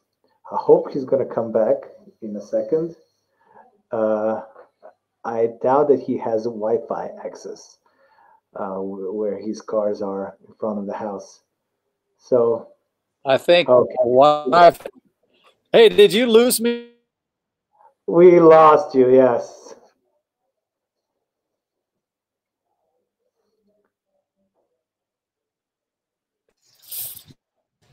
Hey, I don't You're know. I back. might. Can you hear me? I can hear you now, Did but you I don't lose think that me? you can show us your cars. No. The cars might be out of range.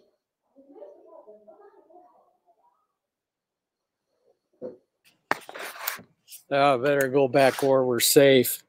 Oh, okay. That's where we're safe, and that's where we sound and look good. Yeah. You know, I have good news for you. Larson just ordered your book, and it's going to Sweden. Okay, I think we lost Spaz again. Hopefully, he's going to come back in a second. Until we see him here. Okay, I think he's back. I'm back. All right, you're back. Okay, so good news is that Larson ordered your book now, and Bless his make heart. sure to ship it to Sweden. That's going to be big postage, man. He paid a lot of money for that book. I know because but I'm sure it's worth it. The postage is built in. Thanks, Larson. And Jack wrote, Didi Back and Johnny, your books have been a great help these last couple of years. Oh, great. Djordje, I'm getting the Latin-based book for Christmas after your Jenny and the Mexican Slapstream. Yes, I really recommend that Latin-based book. It's amazing. It's one of my favorite bass books. I think it's dedicated to Cuban bass. Are you familiar with that book, Johnny? What? Are you familiar with a Latin-based book? No, I'm not. You want It's an excellent book. You know, it's kind of like really good, like for that Cuban vibe. Man, I love Latin. It's really cool. I could play Tumbaos till the cows come home and be happy. Oh, and Med Twins, when we were talking about you playing with Brian and Chris at the same time. Yeah. Mad Twins were here and they sent us this photo. Oh, that's so great. Yeah, that's the big what? He's showing up with a bass. What's going on here? Yeah. That was a great. Is that that's the bass that he sold, the silver bass, right? Yeah, he sold that, and I think got asked $3,000 or maybe $3,500 and got it. But that was his bass. It wasn't my bass. In fact, he asked me on the last tour. He says, "Johnny, is that your bass?" I go, "No, it's your bass. They made it for you when you did the first Conan show, but it is a King double bass, one of the nicest ones." And so it's a King. It's not Blast Cult. I believe it's King, still King. And then he had an orange King also that they used as a spare. He sold both of those basses. Now this was all silver sparkle, really outstanding. Why did he sell all these instruments? What's that? Oh, here's a big story. Why did Brian sold all those instruments?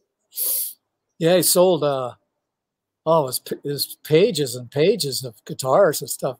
Well, most of them he gets, you know, from Gretsch. They're just given to him. There was a story once the roadie was trying to fix a loose knob on one of his guitars, and they didn't have a tool long enough to reach into the body of the guitar and tighten.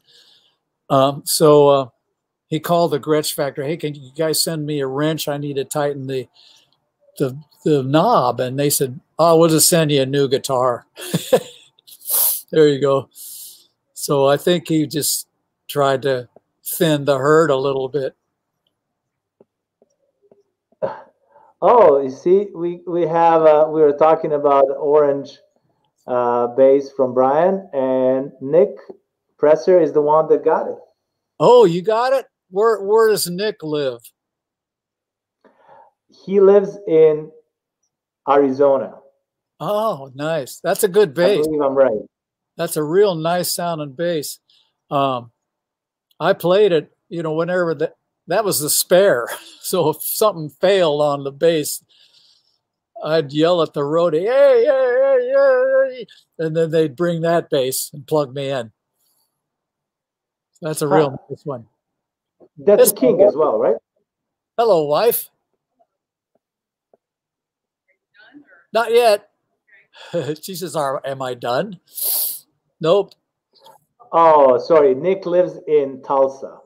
Oh, Tulsa, Oklahoma. Yeah. Yes. Sorry. He's living on Tulsa time.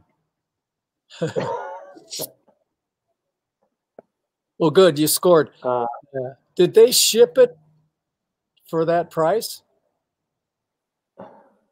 I'm wondering. I don't know. He can answer that. But in the meantime, we have Betty here. She said, like, I could listen to these stories all day long.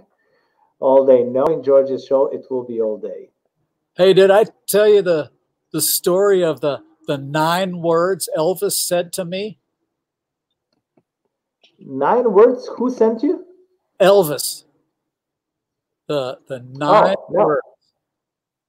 Wait, 9. 5 and 4 is 9.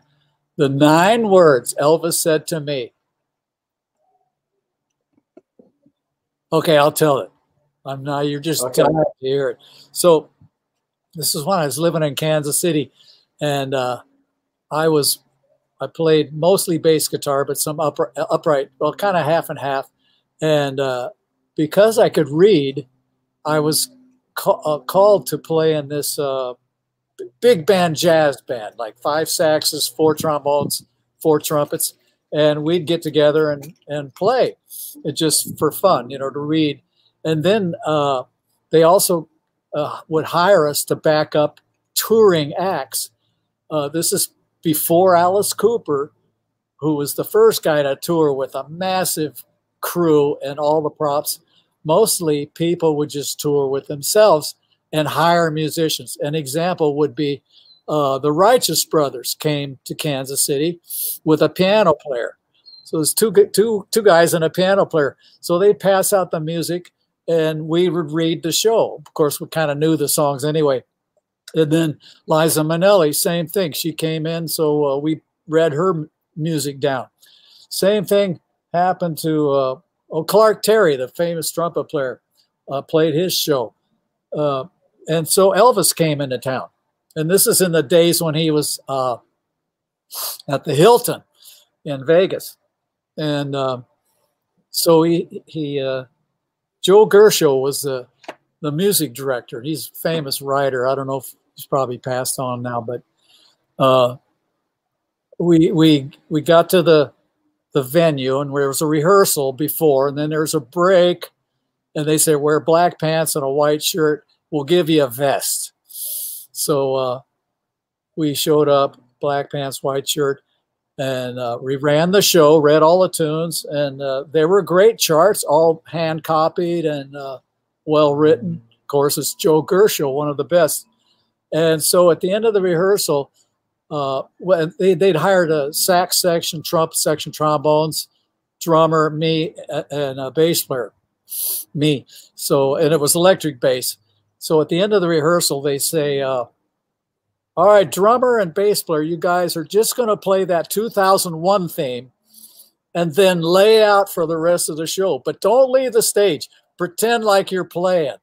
So I went, oh, because I wanted to play. But so it was kind of like, oh. But here's the best part. I had bought a couple of Elvis albums. At that time, I was a jazz knucklehead. I didn't listen to any Elvis. I didn't listen to any country and Western.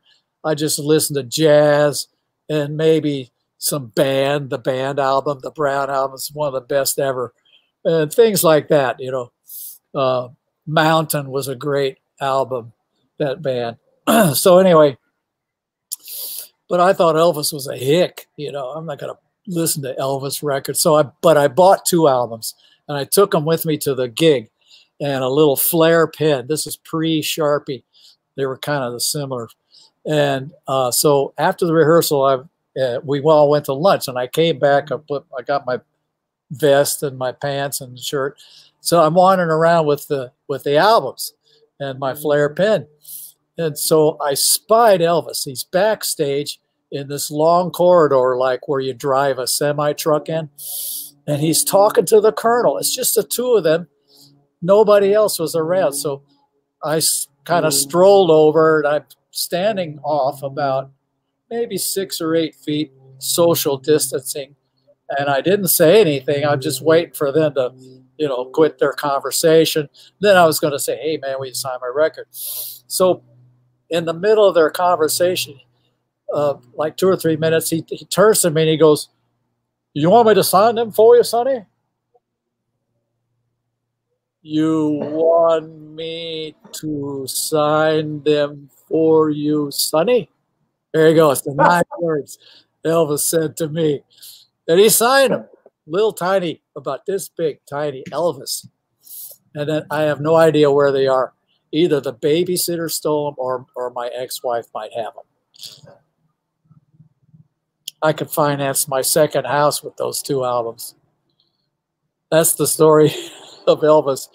But we did the show, and we get on stage. It's the whole auditorium is dark. This is the key, a big auditorium downtown. It's where they have the big horse show every year, the American Royal. Look it up. It's famous. And the place is black as pitch. And all of a sudden, the music starts. Da, da, da. I'm fiddling. Blah, blah, blah, blah, blah. Da-da, boom, boom, boom, boom, playing the bass, boom, boom, boom, boom. And the place lights up like the 4th of July. There were so many Instamatic cameras going off. It was like broad daylight. Now, you Midwesterners know that on these days when it's raining, outside it's dark, and lightning hits, bam, it lights up for a split second. That's what it looked like, only it stayed bright like that, that light, uncanny. Elvis wasn't even out of the dressing room, but they're taking pictures. Anyway, that's what I remember about the show. And then I turn around, and there's Ronnie Tutt and Jerry Schiff and the whole TCB band behind us. And Ronnie goes, you know, they're in the show. But there he was, Ronnie Tutt with his octopads, all of them. It was a big deal then. That was all new. That's the story. Am I still on? Very cool story. So you basically played Elvis' show, but you haven't played with Elvis. No, just that one. Oh, okay. Yeah, but then he had one of the guitar players. The old time guys. One of them didn't have a amp. He just held a guitar, and he doubled Elvis's parts. He sang everything in unison with Elvis. And wow. Had these red scarves, kind of gauzy material, cheap stuff, hanging around his neck, and he would wipe his brow and hand it to the girls on the front row. And then that guitar player would hand him another scarf. And the scarves were all in the grand piano. So it was quite a night. And now there's videos out. In 1971, Elvis in Kansas City. They're mostly a compilation of, I think, people who had little, you know, the dawn of video cameras. Have you ever spotted yourself on any of those videos? I haven't. I've watched some and I could never see myself, but I would be sitting down and holding a Fender bass, my 61P bass, which got stolen as soon as I moved to LA. Damn it. I bought that bass from Mel Bay. My dad took me because Dad was like the conductor of the school orchestra. So he would get a lot of material and instruments from Mel Bay Music, which was out in the suburbs of St. Louis. And by the way, the Elvis show was in Kansas City. It was a lot later, but Dad bought me a brand new P bass, 1961 P from Mel Bay, who said, and I quote, "We'll make you a deal where we both lose money." Well, I was at NAMM show a few years ago, and I told the guys at the Mel Bay booth, he says, "Oh yeah, he's still using that line." This is before he passed, but. Oh, really? Okay. Wow. Interesting. Do you have any idea how many of those books have you sold so far? Yeah, I asked the guy. I can order my own. I get them for half price. Woohoo! Come on, give them to me. But last time I ordered, I said, "How many have I sold?" And they said, "Oh, 1,800. About 1,800. Oh, cool. That's not bad. It's not horrible." Yeah, I think that's good in these days when nobody buys books. But I have a new book that I'm working on. It's all I was going to try to have it ready for Christmas, and it's actually, I could get you copies, but it's not on the website yet. But I've done takedowns, meaning I've written out every note that I played on Dig That Crazy Christmas, what Brian's Christmas album. So all of the notes Cool. you can play along and read along. So even the Nutcracker's on there. Oh, really? Oh, wow. Yeah. So have you, are there tablature ever on those books, or did you write? Or no. Here's what I say about tablature. Tablature is worthless. Forget it. You know, to be honest, I never learned to read figure out which tablatures. fret you're on. You could have played the note if you see it on the page. Sorry, I didn't mean to flip anybody off there if you were in the way. Forget tablature. Refuse to play it. Read the notes, folks. In fact, guess how many tablature sheets I've been handed at a gig? 0? That's right. You win. 0. That means gig. That means session. That means any music. That means church, like a hymn, playing out of the hymnal. No. And the other worst thing you could do is to have a bunch of lyrics with chord changes over them. No. Give us the chart. You know, I love like a well-written chart, and you know, unfortunately, that doesn't happen that often. Hard to read. In fact, my book starts off this one. It's really a beginner. It's a book for beginners. It starts off so simple, man. In fact, the other book I recommend is Samandal. Every bass player should have that. So look, whole notes. That's your first lesson. How hard is that? Bong, 2, 3, 4. Bong, 2, 3, 4. Bong, G on an open string. The next line you're playing A, 2, 3, 4. How hard is that? The next one, E. There's a open strings, and then next page you're playing quarter notes. Boom, boom, boom, rest, boom, slap. It's so simple, and then that's the way they've been doing it for 400 years or more, maybe more than that. Nobody's had tablature. Well, I gotta say, I must be honest. I've seen tablature for violin, but this is only for Renaissance music where tuning was different. So you couldn't really read the notes because the tuning was different. I learned this from a guy in Europe, so they're real into vintage music. But this was like vintage pre-Baroque music where he tuned to tablature. And that's how they read the charts. But for bass, nah.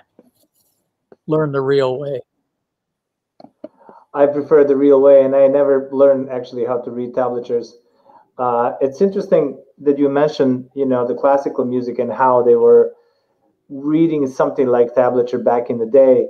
And I think they also had like something like numbers. So you kind of had to know which notes are in a particular chord, and then you would be able to improvise on top of that, like in a Baroque style. Figured bass. That's called figured bass. We studied it in music college. And what it is, you'll have a written note on the page. There is a written note, but above the note, it will say like a 3 or something. That means play the third above that note. And that just understood that was a 1 chord.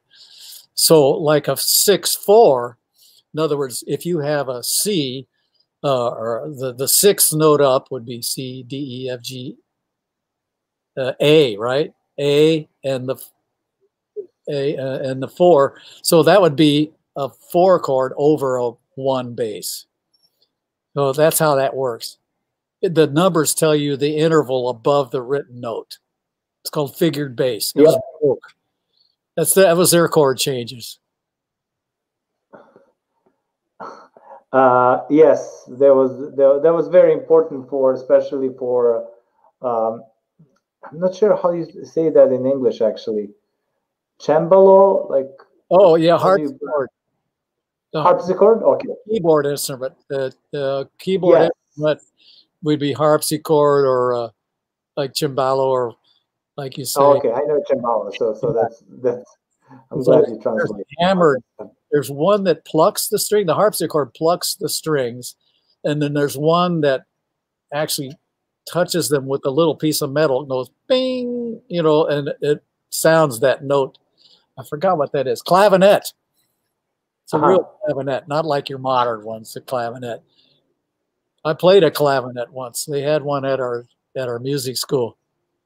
Oh, cool. Larson is asking for his book to be signed since he's going to Sweden.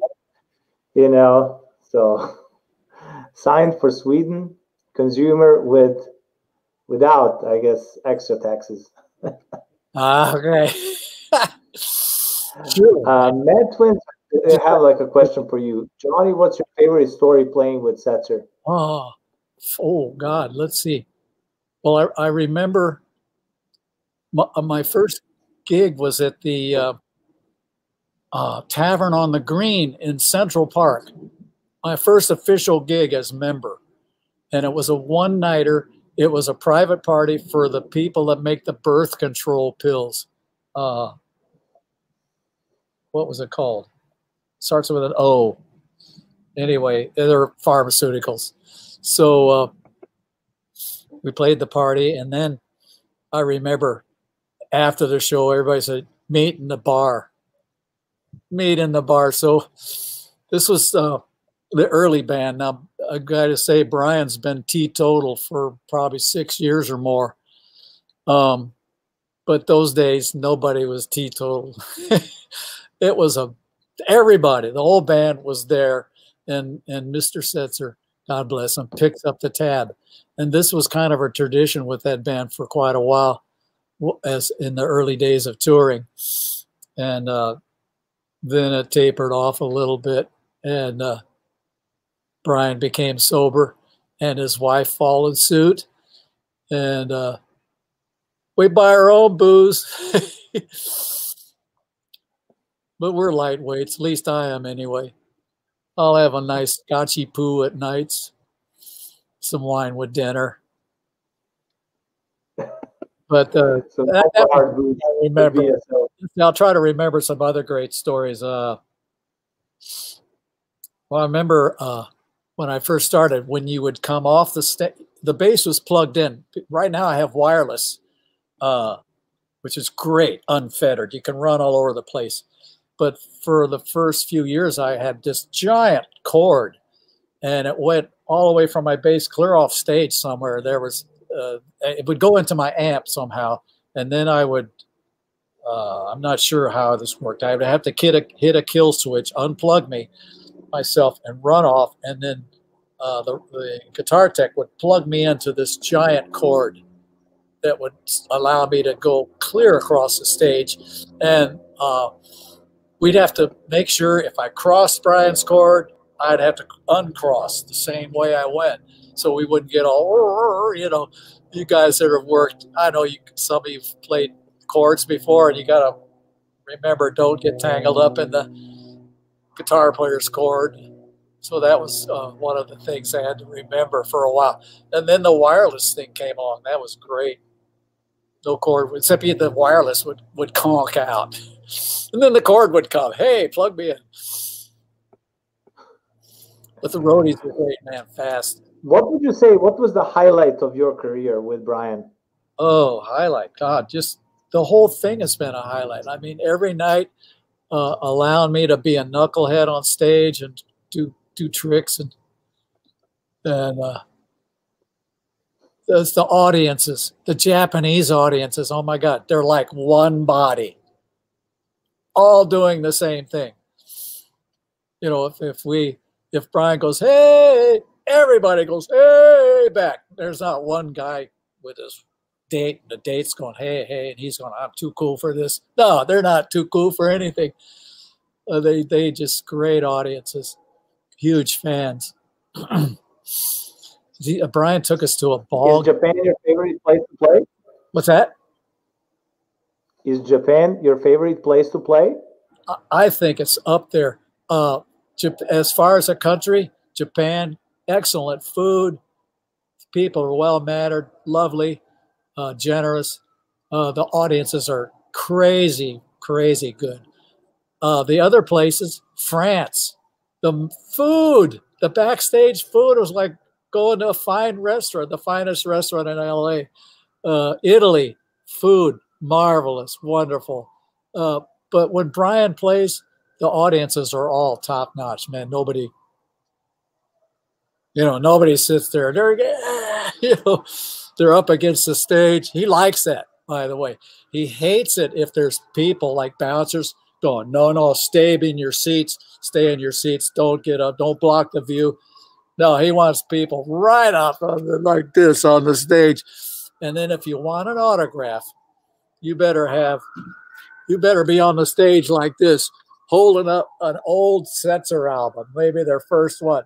And it's likely that and have a Sharpie, it's likely that he'll sign it. Or if you have a guitar, hold that up with a Sharpie. That's your only way, because he's out of there. He's in the bus. He gets off the stage. He doesn't do like meet and greets usually, right? Say what? He doesn't do meet and greets usually. He does when there's a clause in the contract that he has to do one. Ah, okay. Like mostly at a casino. That's where I've seen that. And but he gets paid. He gets some remuneration for his time. Now I'll come out and meet and greet, and I'll sell autographs for whatever spare change you have in your pocket at the time. No, I like coming out in front. Tim Messina, he's our saxophone player. He's one of these crusty New Yorkers. And he goes, oh, you're going out in front, superstar. You know, he'll give me that. And I go, well, yeah, why not? You only get one shot in life. I'm going to go out and say hi to some people, and see what happens. But I'll tell you, if you do that in Japan, you could get torn limb from limb. So I avoid going out. They're just all over you, man. Oh, take my picture. Holy cow! It's like it's all fun, and it's all fun. Good memories. I bet. I like to go out and see Gretzky. God, Joe Carducci. Yeah, Joe Carducci usually tours with us and sets up a Gretsch display in every gig, so I'll go out and hang with Joe, but he's retired now, so God bless him. So we'll see what next year going to bring. How many albums have you recorded with Brian? I think all the Christmas albums, and then Lonely Avenue. Here's the thing with Lonely Avenue. I'm trying to think if we've done one after that. He did another Christmas album in Nashville, and I was a little bit late calling the management, because I called him and said, listen, man, I want to do the gig. That's my chair. I'll fly myself out there. And they said, oh, sorry, Spaz, we already made arrangements with the producer. He wanted to use session guys. So that gig didn't, they only did, I think, 3 songs maybe off of the latest album. But yeah, we've done, I don't know, I would say, well, my wife says it's like 9 maybe. So 9 or 10. She counted them once. I remember that. You've been on 9 CDs. Okay. That's cool. We have like also Mikael here, Pinato, who bought the Silver Sparkle. Oh, man. He's a French guy, I understand. I heard it was going to France. We have all these bass players here in the house. Well, tell here me. in Slapsville. Hey, Michael, that's my DNA all over that bass, all that slimy stuff on the fingerboard. That's from sweat. That's cool. And Nick replied to you when you asked him about shipping charge. The shipping charge for Orange bass was $60. They dinged you $680. Hey, I added up all the instruments that were sold on that site. It's something like $280,000. The total. I wonder if he sold those Stratocasters. He had 2 of them, 2 blue ones, really old. One of $60,000 for each one. So far, the last I looked, they hadn't sold, but that was 2 or 3 weeks ago. Huh. They're probably gone by now. Do you have any idea on how many records have you played? Not just with Brian, like all together. I have no idea. I know Big Daddy did 4. The Hodeads did 1. I've been on a lot of other people's stuff. Anybody that you would like to mention? Well, I'm on Bernie Dressel's albums, both of them. Burn? Yeah. All right. Both of them. They're good. Yeah, those are great albums. That band's the world's greatest big band, in my opinion. I never played in a better one. Oh, wow. Hey, you should interview Bernie, except he's not a bass player. I'm sure he can slap a little. Well, I did. When I lived in Kansas City, I produced commercials, like jingles, they call them.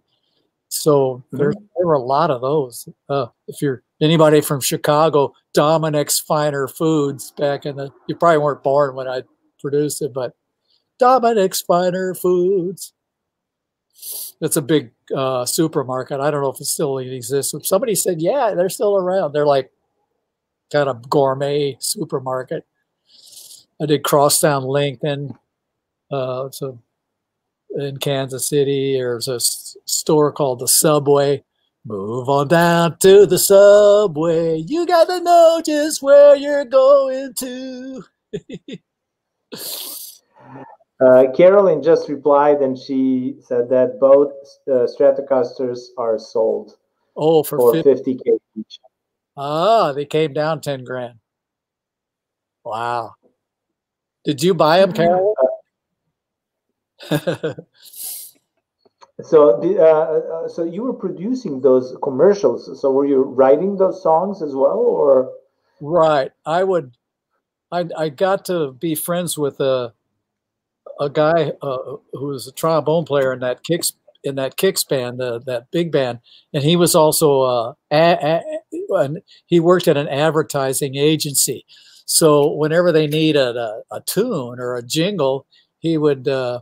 Bill Bringleson was his name. I still remember. He would say, "Okay," then I would. He would tell me the client, and he would give me some ideas, like Governor of Kansas, Vern Miller, Integrity. That was their thing, Vern Miller. So I wrote Vern Miller, Integrity. You know, a lot of trumpets and stuff. That was just one of them, and.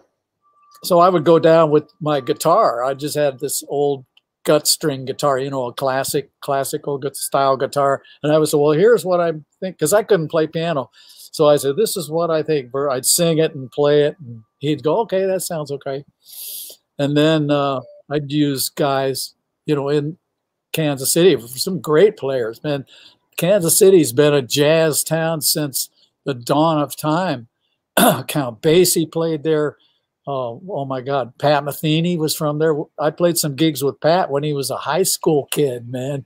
He was a big deal when he came on the scene. He was a clarinet player in his high school band. He just picked up the guitar, and I can see why he's so linear, because clarinet's a linear instrument. It's not a cluster kind of thing. So yeah, a lot of jazz come out of Kansas City. And so I had a good supply of musicians who could read. And we always went union, filed a union contract, because the union was real stout there back in the 70s. It's too bad it's kind of, see, we need more guys with ball bats coming down to the club and breaking up some glassware and mirrors and things. That's how they did it in the old days, man. Your union, or, you know. So I'm getting a pension, my pension already. Pretty handy now in this pandemic now. Only from the union, half of them. So basically you were producing and writing music and playing music for those commercials. Yep, and I was playing 6 nights a week in jazz clubs. So producing. I started at this recording studio just as I met the guy. I said, yeah, we'll give you a job. Come on down. So I was putting paper leader between takes of they would go to high schools and record their band, set up a couple of mics. All right, the band would play. Then so they'd have all these reels of 2-track tape, big reels, 1/4-inch tape. And you'd have to splice, you have to cut out all the stuff between takes and splice in about this much leader tape. That would tell you go like this: 1, 2, 3 yards, I think. 3 yards of leader tape, and that would give them the 5 seconds between tunes with silence. It would be just paper tape. So that's what I did. My first job, splicing tape. Then I started putting mics up and doing this and that. And they were Nashville guys. They were all producing country and western records. So I said, well, I'll play on some of them. So I brought, not just any of these basses, but I had a real nice bass with a nice growl and a sustain, and I was playing the jazz. And they go, well, we don't like that bass sound. What do you mean? Yeah, it's not punchy enough, you know, so can you try this? So they'd haul this old clunker of a bass out from behind some sound baffles. It had a hole in the side about like that, and it was strung up with guts, real gut string, I'm sure, and it was dead as a doornail. Went boom, boom, no sustain. I turned up my nose. I turned up my jazz nose at that bass, but I get it now. That's the tone I love. Now I want to hear that tone. I want to hear boom, boom, boom, boom. That's a cool story. You know, Dave from Chicago, he wrote Dominic's was sold to Whole Foods and Mariano's. Oh. And he also wrote Thanks for the Jingle. Dominic's Spider Foods. I forgot the rest of it. And Dominic's Spider Foods. Something like that. It was well, Chuck is asking you any nightmare stories from being on tour or during gigs. God, I love that question. There was one time, well, my first gig with Brian was a trio gig. It was me and Bernie and Brian. And that was after the one at the Tavern on the Green with the big band. But this is a trio tour. We opened for Petty. And hot. It was hot summer. And, you know, we'd play the opener, which was still daylight and maybe sun glaring down. And, of course, by the time Petty come on, it's all cool off. But my hands sweat. They perspire like dripping down the elbow kind of sweat. It's just horrible. That's what's all over that silver bass, by the way, that the French guy. Anyway, I'm spinning the bass. It was the K, which I don't have with me today. I got a 54 K. It's in the shop. And I played that, and I'm spinning it, and it slips out of my hand, and it went about 2 feet, and I just lunged for it and grabbed it before it went off the stage. And the roadies are going, har, har. They're cracking up, man. But that was a horror story. I could have lost the bass. not too much horror stories. My first gig in Japan, every song was, my fingers are killing me because my chops hadn't been slapping, and put it in the beer ice on the way.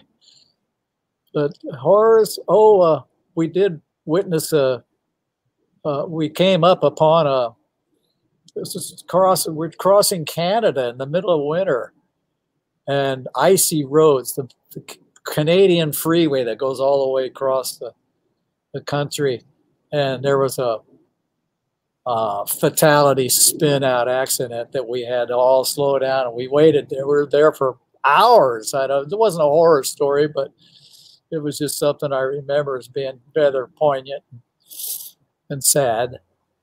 Let's see. Other horror stories.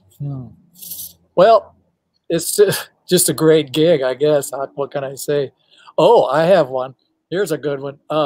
We were going to do an early show in New York as a TV show. I think it was that chick that does a cooking show. I can't remember. It was a 3 a.m. bus call, lobby call, 3 a.m. If you're on time, you're late. If you're late, you're on time. Or if you're early, you're on time. Sorry. If you're on time, you're late.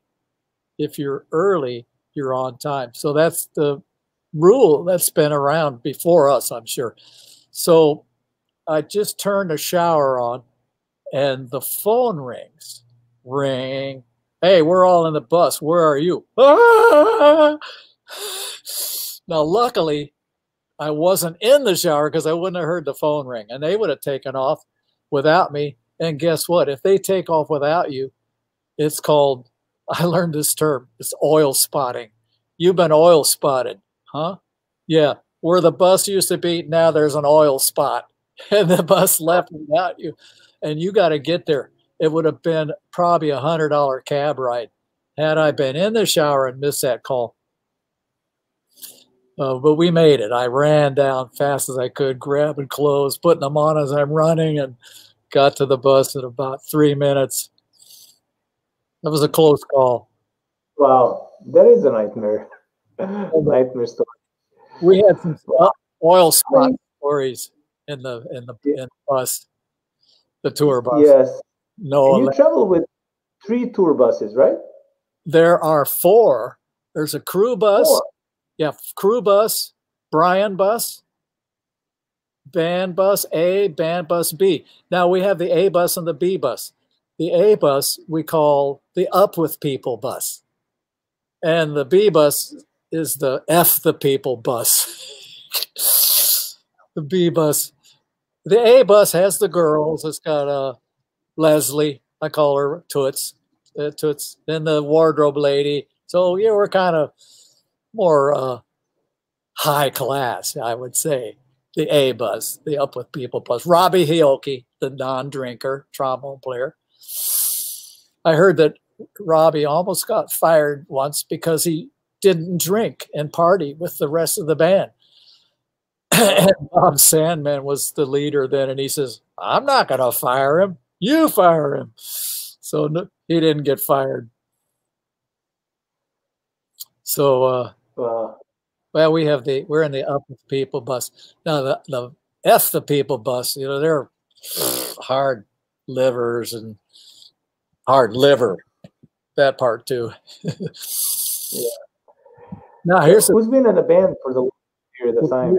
If you're smoking weed in the bus, you don't want to be in the back room with a window open, because what happens, the bus, the front of the bus is a vacuum because the air is coming around the windows and creating a vacuum that actually wants to suck air out of the bus, right? Out of any little crack. So if you're smoking in the back of the bus, the smoke comes all the way to the front of the bus towards the vacuum. Not that I don't smoke anymore. I used to, but there are guys with the F the People bus. Yeah. Wow. So who's been in the band for the longest period of time? Who? What?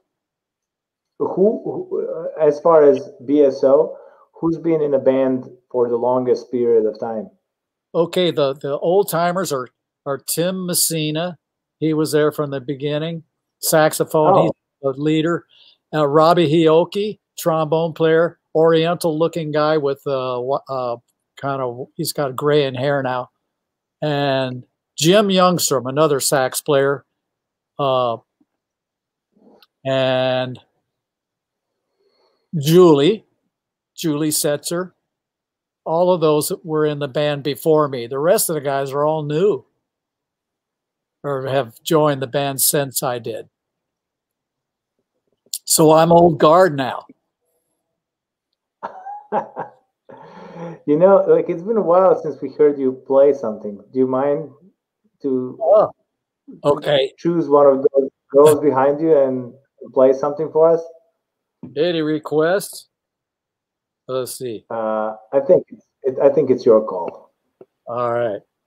I have Rock Around the Clock in my book. The actual part that Marshall Lytle played. So I will play that for you in the Marshall Lytle style. Please do. Now, the odd thing about Rock Around the Clock is it's in a high register. It's not low notes. So I'm going to show it the fingers. What's one for the money? Two, one, two. Let's see. Is that right? Yeah. Well, those are different lyrics. You're singing Blue Sweat Shoes. By the way, it goes. But there's drum. But up, ta ta ta ta ta ta ta. And you hit two, say 1, 2, 3, 2, 3, 4, 1, 2, 3. Go to rock around the clock. I'm sorry. There's that little slap before the first note that's very cool. Rock around the clock tonight. Ba-dang. And you hear that little click that Marshall does. It's just beautiful.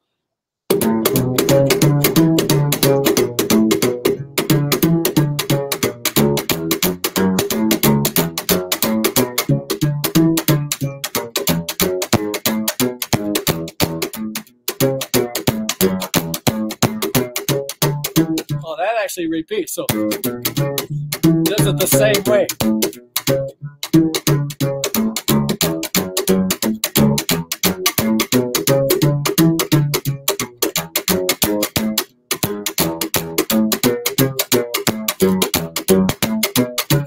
Same thing, the chorus.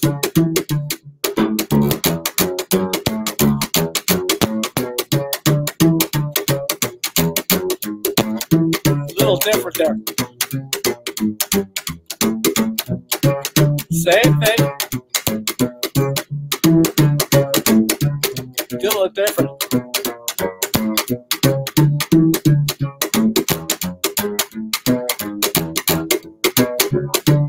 Little different. Is that good? Does that burn or what, man? That's the best bass line ever. Just the okay, well, I'll start where I left off. The sax solo.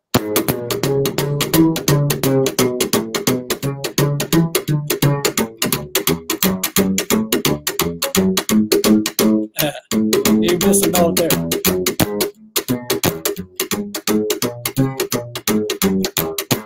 Here's the vocal, last chorus.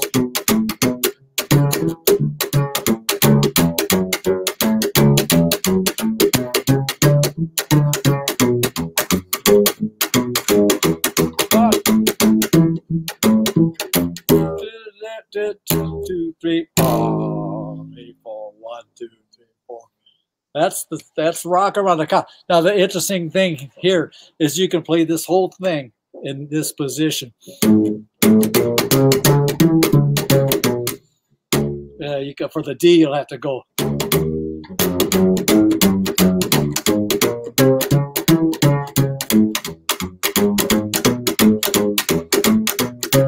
Play the whole song in whatever position that is, right about there. The whole song.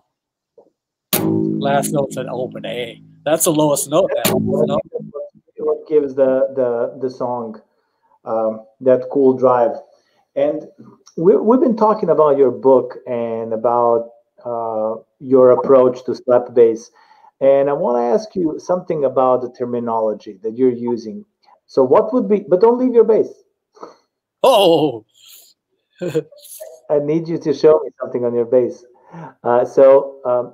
Can you show me what would be a single slap for you? What would be a double slap? What would be a triple slap?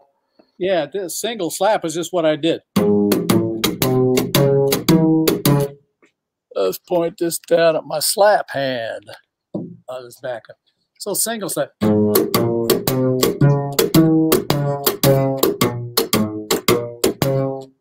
You can bring your hand way out.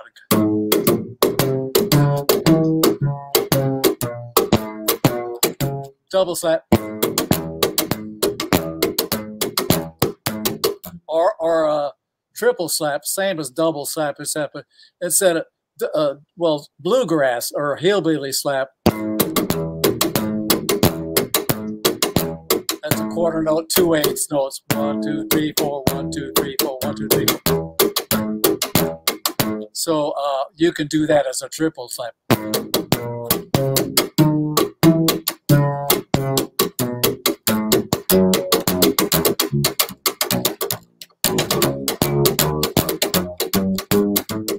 The heel slap, bang, gong, heel tips. For a real slap.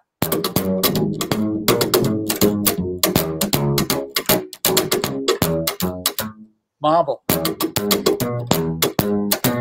There's a lot of the mambo slaps in here too. So variations on one. The basic is like a lot of mambo songs in the 50s. New Orleans music too.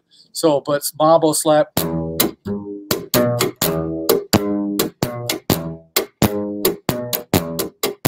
You can add to that. So that's in the book.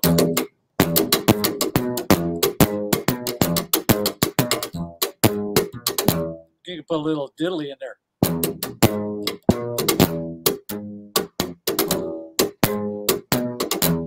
That's kind of a fast heel slap. Heel slap, I don't know if you can see, you bounce the heel, and it hits the tip. Gong, gong, gong, gong, gong. Like heel tip, heel tip, heel tip, heel tip. By the way, everybody's got to send me $60 for this lesson, okay? I'll give you the address later in the show. And you know, you could do this. It's just, but why not make it look fast?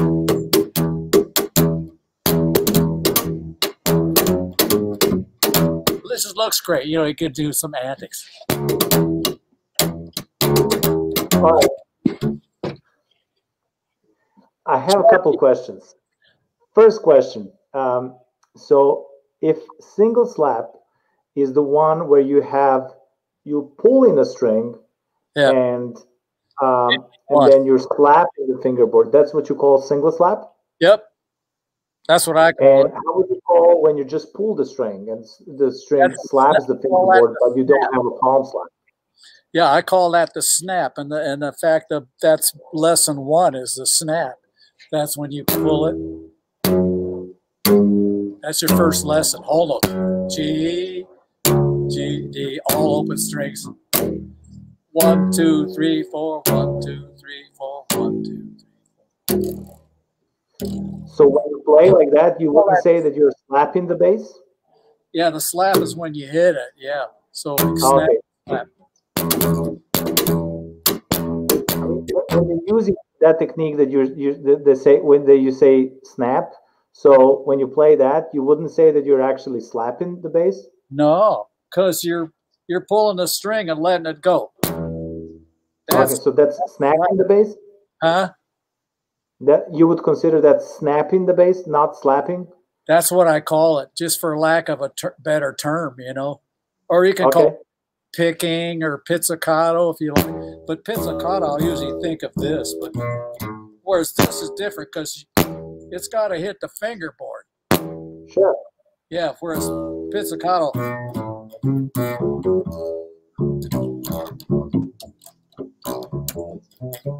that doesn't hit the fingerboard. So you're basically counting the slaps of the basically palm slaps. Yeah, most of the stuff is just fingers, the flat fingers. The tips need to come back to the string where you're going to be picking. So, for example, if you slap the A string, but the next note is a D string, you want to be there. So, see, I slap the D, so my tips are ready to go on the D. Now they're ready to go on the A.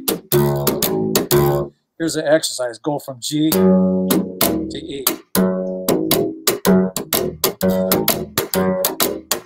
You can't go palm and then run over. You got to hit the string you're going to be playing.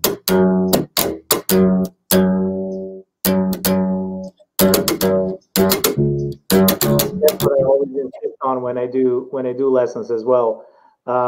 So my other question, as far as terminology goes, so double slap is something which you also call a hillbilly slap. You call that a double slap? Well, double slap could be just slapping it twice, so doesn't have to be heel. Okay. And what is the reason for triple slap? Triple slap is also slapping it twice, right? What's that? For triple slap, you're also slapping it twice. Why are you calling it triple then? I don't think I have a triple slap.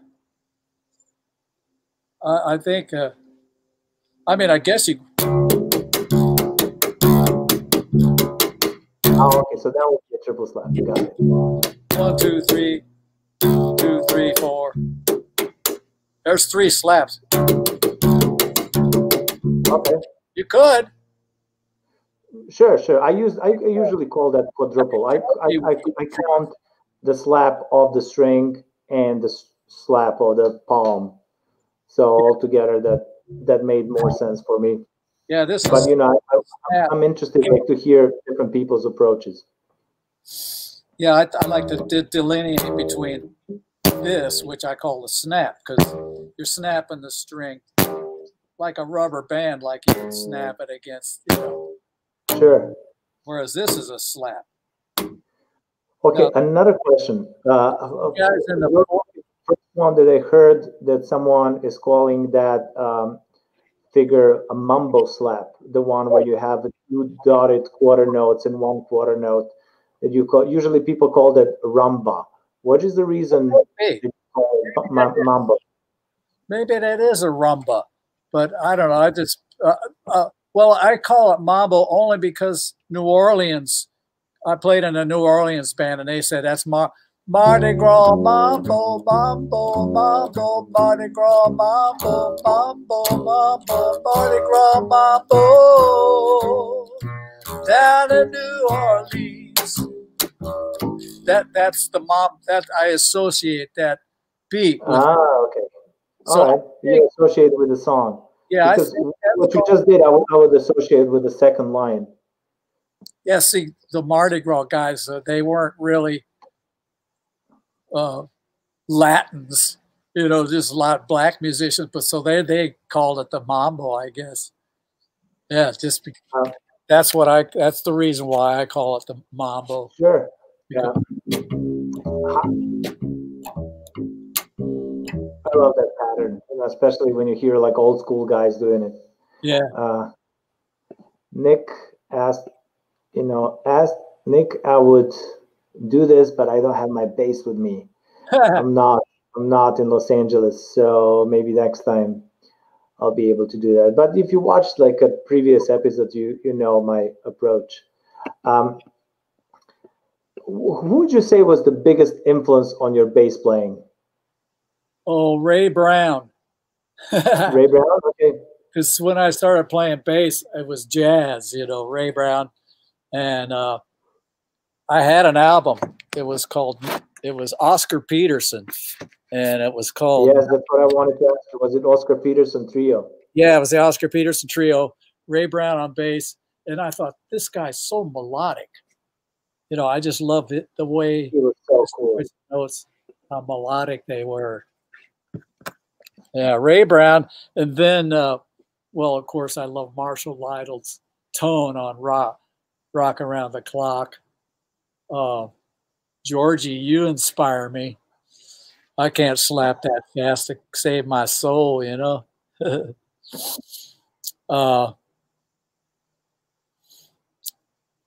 Jaco Pastorius. Oh, really? Okay, interesting. Yeah, I learned how to play Donna Lee. I think every bass player I know learned his version of Donna Lee on the electric bass. It was so crazy, like when he played that song and that tempo. I read his biography. It's real depressing, man. He took himself down, man. Yeah. Robert Trujillo did a movie about him a couple years ago. Yeah, you should check him. You should check out the movie. Yeah, I have to watch that. One of the guys in the Hodads, that rock band I play with, is from Florida, and he played. He said he played some gigs with them when he was just a young high school kid. Wow, that's so cool. We all start in high school somewhere playing. Yeah, that's so crazy. What would you say? How did you develop your style of playing? Oh, well, I took tons of violin. Ray Brown, besides that? What's that? Besides listening to Ray Brown?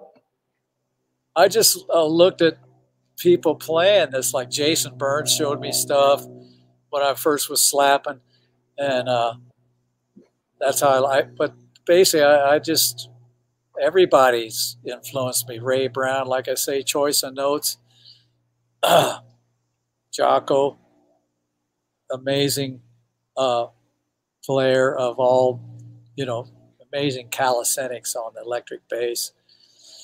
It's just so many people, bands throughout the years. I remember one of my favorite bands was just bass and sax. This guy in Kansas City says, yeah, well, just let's form a band, just bass. Yeah, just bass and sax, you and me. And he's all hyped. And so he said, all right, now we'll play the blues, but after the 12 bars, anything goes. Just keep counting 12 bars. So it'd be, we were taking it way out, and I'll never forget it, man. I get goosebumps thinking about that. Just bass and sax. And I've had other people say, oh yeah, that's the best combo. Bass and sax only. I like that sound. 2 lines. You don't have to worry about chords or anything, or a piano player getting in the way. I think that Mingus did some duo recordings with Eric Dolphy on sax. That's possible. You know, that saxophone and that bass, you know, always sounded really cool for me together. And he played some slap as well. He did some slap in a Jelly Roll Soul song. You know, you look at all those old movies, and they're 40s movies, like with Bing Crosby and shit. And you see the bass player going like this. I got to show. I can see that. Can you see my hands? They're picking it like this. Not going like this. That's the modern. Because you got an amp, you know, but they didn't have it. They had it. And if you pick it hard enough, it becomes a slap. So yeah, those old 40. We were watching some Christmas, like Bing Crosby, I think it was, and we see the bass player going bam, bam. And they didn't. I have a question now. Like you said, like if you pick it up hard enough, it becomes a slap. Yep. Why did you call it slap now and not snap? Well, I don't know. It just you're busting my balls again, Georgie. The dawn of it goes way back. One of my students brought in some 20s records, real, you know, real bad sound, and you could hear the bass snapping. And I think it just, they had to do that or else nobody could hear them. They had to just dig. I remember playing my first recording where you can actually hear bass is Ed Garland with Kid Ory. It was recently remastered. I believe it was from 1922 or 23. Right. And you can hear bass, but it's not very audible. And then next one where you can hear slap, it's with Harry Barth. And right after that is Steve Brown slapping with Gene Colgate Orchestra. The best song is probably Dinah. Right. It's really cool. That's all 1926, 25, 26. And after that, in 20s, you have some really cool. Even Duke Ellington. With his Cotton Club band, like he had slap bass all the time. What would you say were the most for yourself the most essential slap bass recordings? Bass recordings? Slap bass recordings, the most essential. Well, like I say, that Night Train album with Oscar Peterson was awesome. I just learned a lot from that album.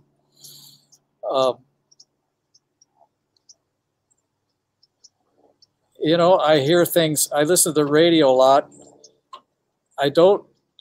My record player's not working right now. I think I need a new stylus, but that's a really good question. I just think I just play what I hear most of the time. And it sounds great. Yeah, well, so you inspired me, Djordje. That's the most important. All your calisthenics on the bass. Yeah, you inspired me. Yeah, exactly. Yep. I learned stuff from Jason. As far as nowadays slap bass players, who would you choose? Who do you like to hear? Me. I love hearing you play. Well, I haven't heard anybody that can outdo you, Djordje. So yeah, I think you're the cat. All right, thank you. All right, but besides me, is there anybody else that you like as far as slap bass players? I can't think of any. I know I hear things. So I go, wonder who that is. You know, I don't know who it is, but I hear it and I go, oh, that sounds great. Yeah, there are some cool cats out there. I just one interesting question that I love asking, you know, especially people that played in different music genres, is how did your band leaders react when you play slap? Was there anyone that told you, "Hey, don't do that. You know, this is too much slap," or play slap all the time, stuff like that? Somebody did tell me, don't slap. I can't remember who was.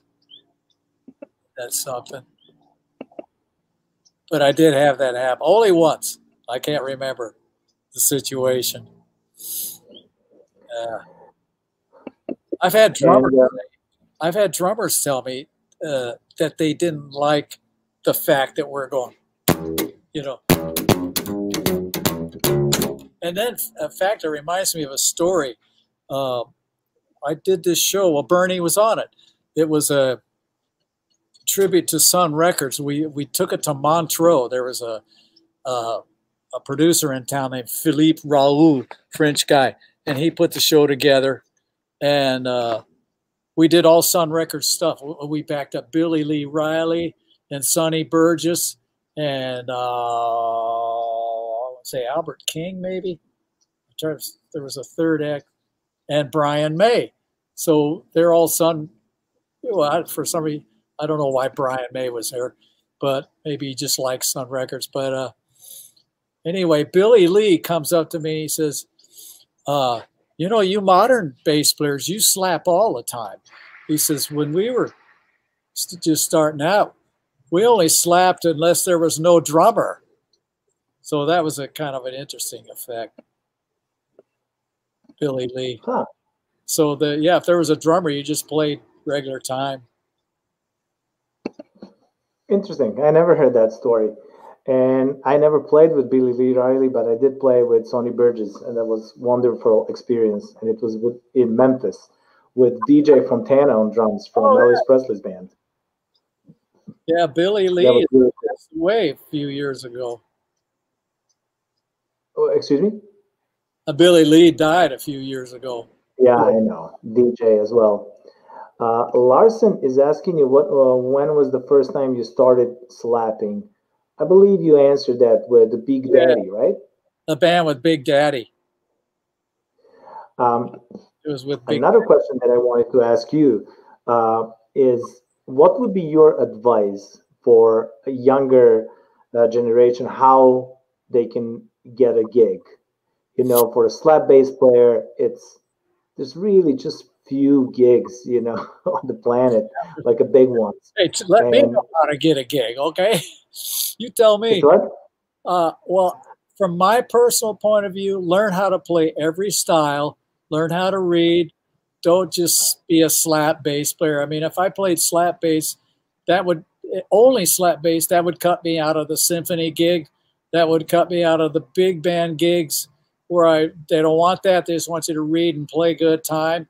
So, you know, you can't go to a movie session, for example, and do a movie score on slap bass. I had to take the bass with the C extension, and I had to bow. It was all bowing. So slap when you need to, and then the rest of the gigs, play what the gig calls for. If it's pizzicato, just go pizz. If it's arco, play arco. But learn it all. I would get the Samandel book, learn arco, try to get in a symphony. They love bass players. You know, they're like, we can't get enough bass players. We're short of them. So, yeah, play every style you could think of. I agree with you. I think that's very important, and I think that's something that, you know, people often neglect in their learning process. They usually focus on the style that they like the most. Yeah, and you're going to several basses. You wouldn't want to necessarily slap your symphony bass because it does tear up the fingerboards. I had to get a new fingerboard on that German bass. And if you could give an advice to young John Hatton, or like if you could give an advice to young, you know, yourself, like what would be something? Which mistakes would you point out and say like, hey, don't do that and do this instead, or something like that? Well, you know what the Hollywood model is: show up, shut up, and play your ass off. And I never heard that. You're on time, you're late. Be early. My problem is I don't shut up. I think that's lost me work. You lost some gigs because we did, you know. Yeah, just show up, shut up, and play your ass off. That's the three suggestions I've been hearing forever. You know, I never heard about it, but you know, now it's engraved in my brain. What would be something that you could recommend, like for our fellow bass players to practice on a daily basis?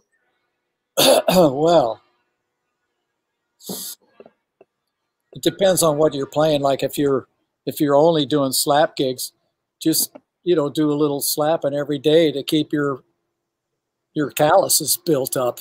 Mine are gone because I've been doing carpentry work since the pandemic hit. So, yeah, my fingers are a little sore just from the slapping I did here today. A little bit of slapping today. A little bit of slapping on the Slapstream. But it's interesting, you know, almost all my guests, you know, told me that, you know, I haven't been slapping, I haven't been playing, you know, since the pandemic. You know, I'm out of shape. You know, we're all out of shape. But, you know, that's why I created the Slapstream, so we can still see that we're all in this together. All the slappers. play electric bass, learn how to play that. I have a fretless electrics, so they all come in handy every now and then. You have several electric bass players, right? You have a Gretsch too, right? Yeah, I got a really nice Gretsch. Thank you, Joe Carducci, the White Falcon. It looks amazing. And I have Joe Carducci also got me a Fender Jazz bass, which sounds great at sessions. And I have a Music Man bass that I bought a long time ago. I have one of the original Music Men somewhere. And fretless P bass, 4-string. I have another bass by, trying to think of the brand name. Well, they're everywhere. The wife is going to clean house someday. When I go, they're all going out in the dumpster, I think. No. How do you warm up before the gig? Oh, man, sometimes I don't. Most times I don't. Just start playing. I'll tune up. Here's warm up. Let's see. Plug it in. Okay, let's see. Let's see. Adjust this knob a little bit. Okay, maybe I gotta adjust this. It's in tune. Okay, tune it. All right, let's go get a drink. That's my warm up.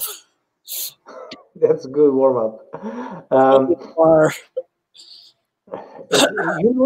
You mentioned that you never have problems with feedback when you play Jason's basses. How do you fight feedback on your other basses, like Bertha?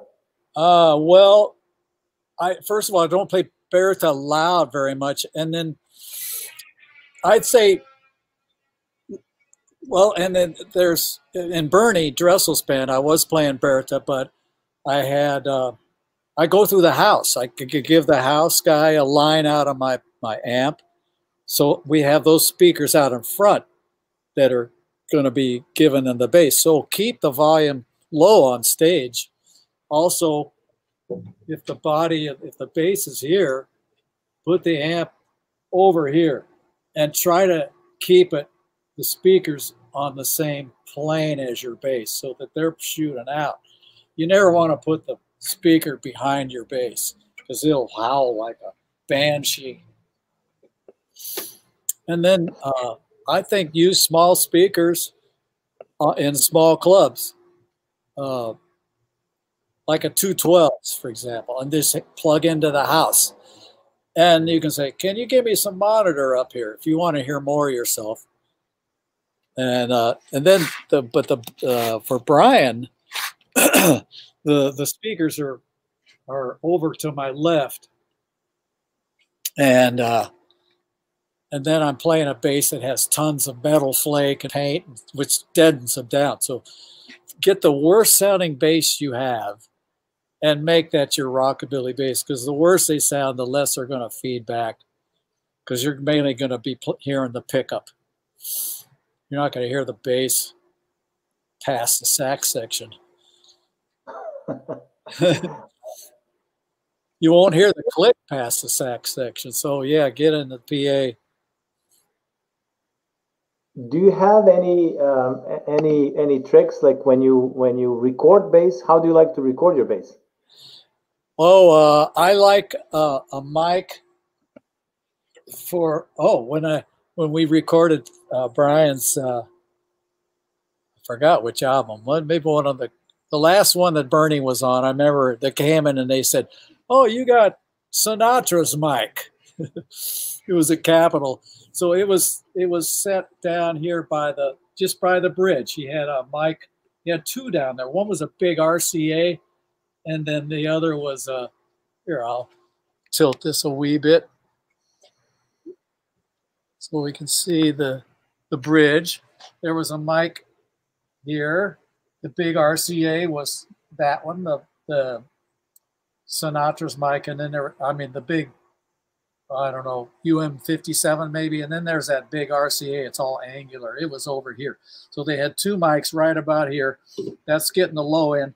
And then they put one up here just for just for the click sound. And then I was going direct as well. I went direct with the King double bass amp, you know, so they could get some click in that. So they were, I think I had something like 4 channels of bass. Anyway, it sounded great. But often some of the smaller studios, just one mic placed, you know, it's all about where you place it. And if you get it too close to the FOs, you're going to get nothing but woof. So you need it up a little bit. Do you have a system? How do you develop your bass lines? Nah. Well, I say the in the mood lick. You can't go wrong with it. Like this.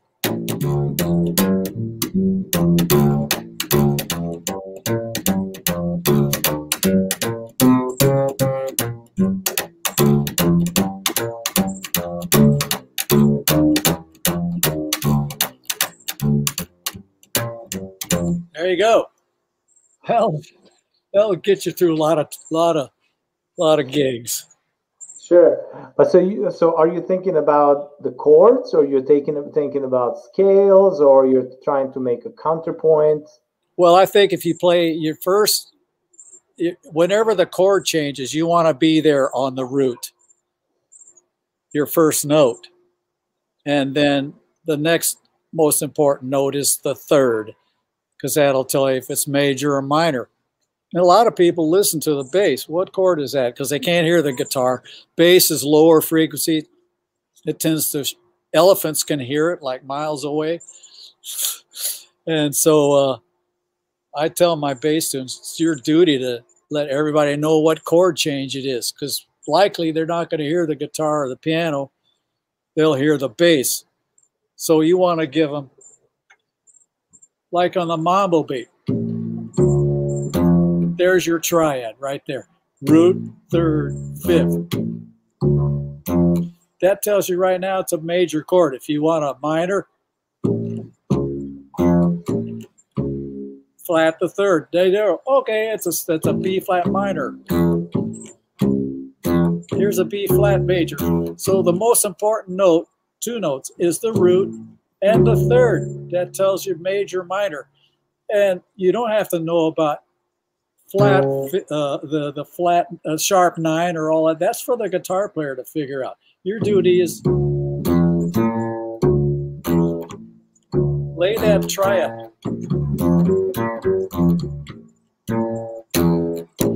Root, third, fifth, third.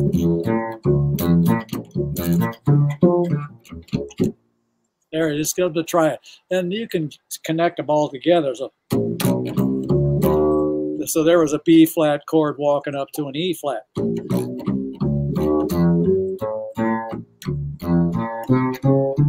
4 chord. Walk down to the 1. Walk down to the 5. Walk down to the. So you connect them all. They know where you're going. There's all millions of ways to connect all the chords up. Yeah. And when you write music, how often do you write music, your own music? I write when I need to, but usually when I'm writing, it's like a chord chart for the church band. Oh, okay. Something like that. But I did write arrangements. I've done some producing, so I just write what you know what? I took music. I took 20th century music writing class in when I was in university years ago, and we learned all about modern harmonies and thing. And we had a writing assignment. I says, Herb Six was the teacher, and I go, Herb, how do I know what to write? And he says, write what you hear. That stuck with me. You write what you hear. You think Tchaikovsky's writing what he heard. I like that advice. Leonard Bernstein, one of the best scores ever is West Side Story. It's based on the flat fifth and the Latin beats. I think it's it's either Latin or but everything. Aria, there's a flat five, the devil's interval. Boom. It ends on that very last note of the song or the movie is because it's a dark comedy, dark musical. That I just met a girl with a name.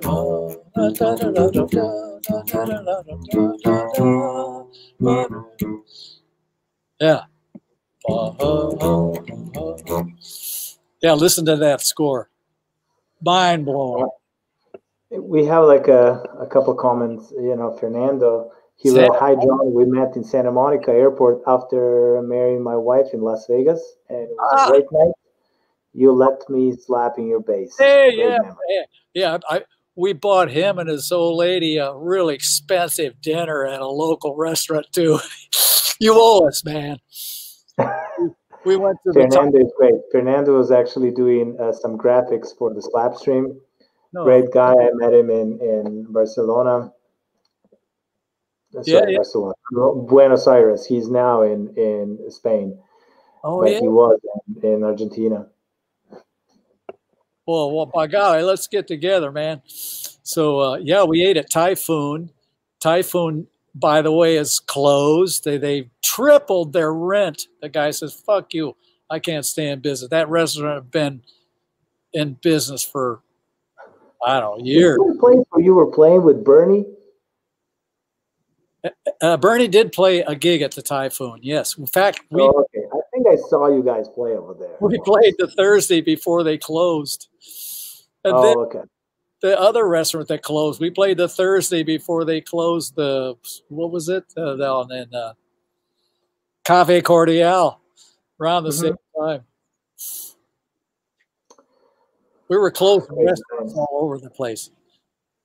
Absolutely. All right, so I have a couple more questions for you. We've been talking for over 3 hours, man. I know, and I got to go pee.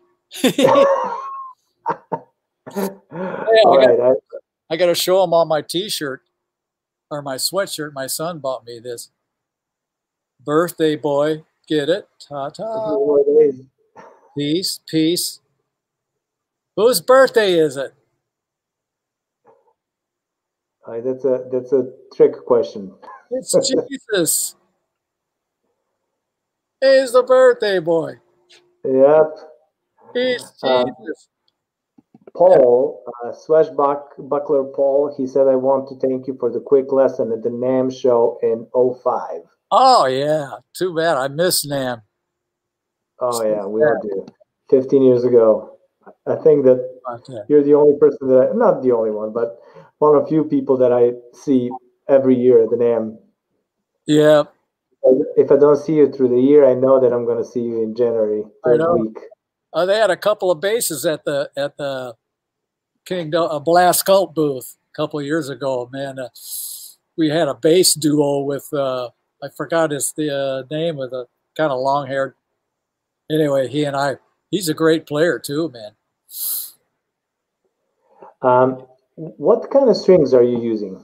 Well, these are Innovation Golden Slaps. I like those because they're synthetic gut and they last forever.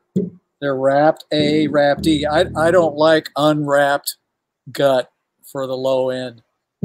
I think you got to have wrapped. Got to have wrapped A and E. That's just me. And that's for all my vintage basses. They slap well. They're easy on the fingers. The only steel strings I got are on Berta. Once my chops are built up, but see how they're kind of tinny, and you know when you slap them. But they record. This thing records great, especially if I use a shadow.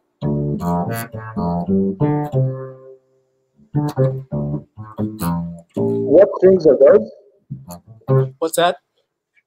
What are those strings? You know what? I think they're,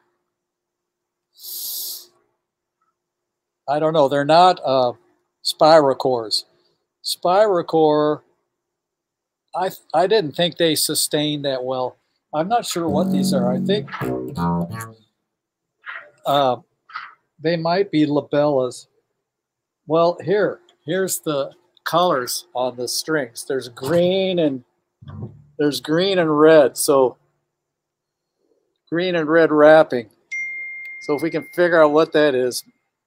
Okay. They are. I haven't played those. I'm not sure. I play spirocores. I play Tomastics. Yeah, I'm not sure what those are neither. Huh. But I don't slap this bass too much. It's mostly jazz.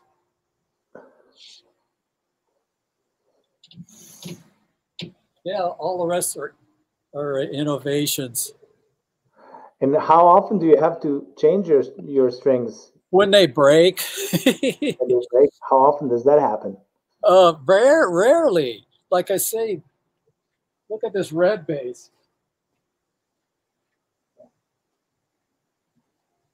The copper, the metal strings are worn down to the copper.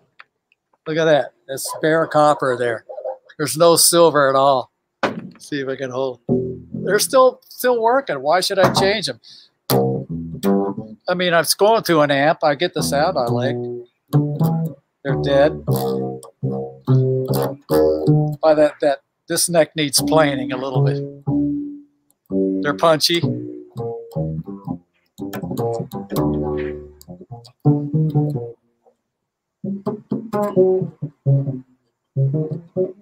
Here's something that'll wow your rockabilly fans when you start the little thumb position. They go, "What? How do you do that?" You know.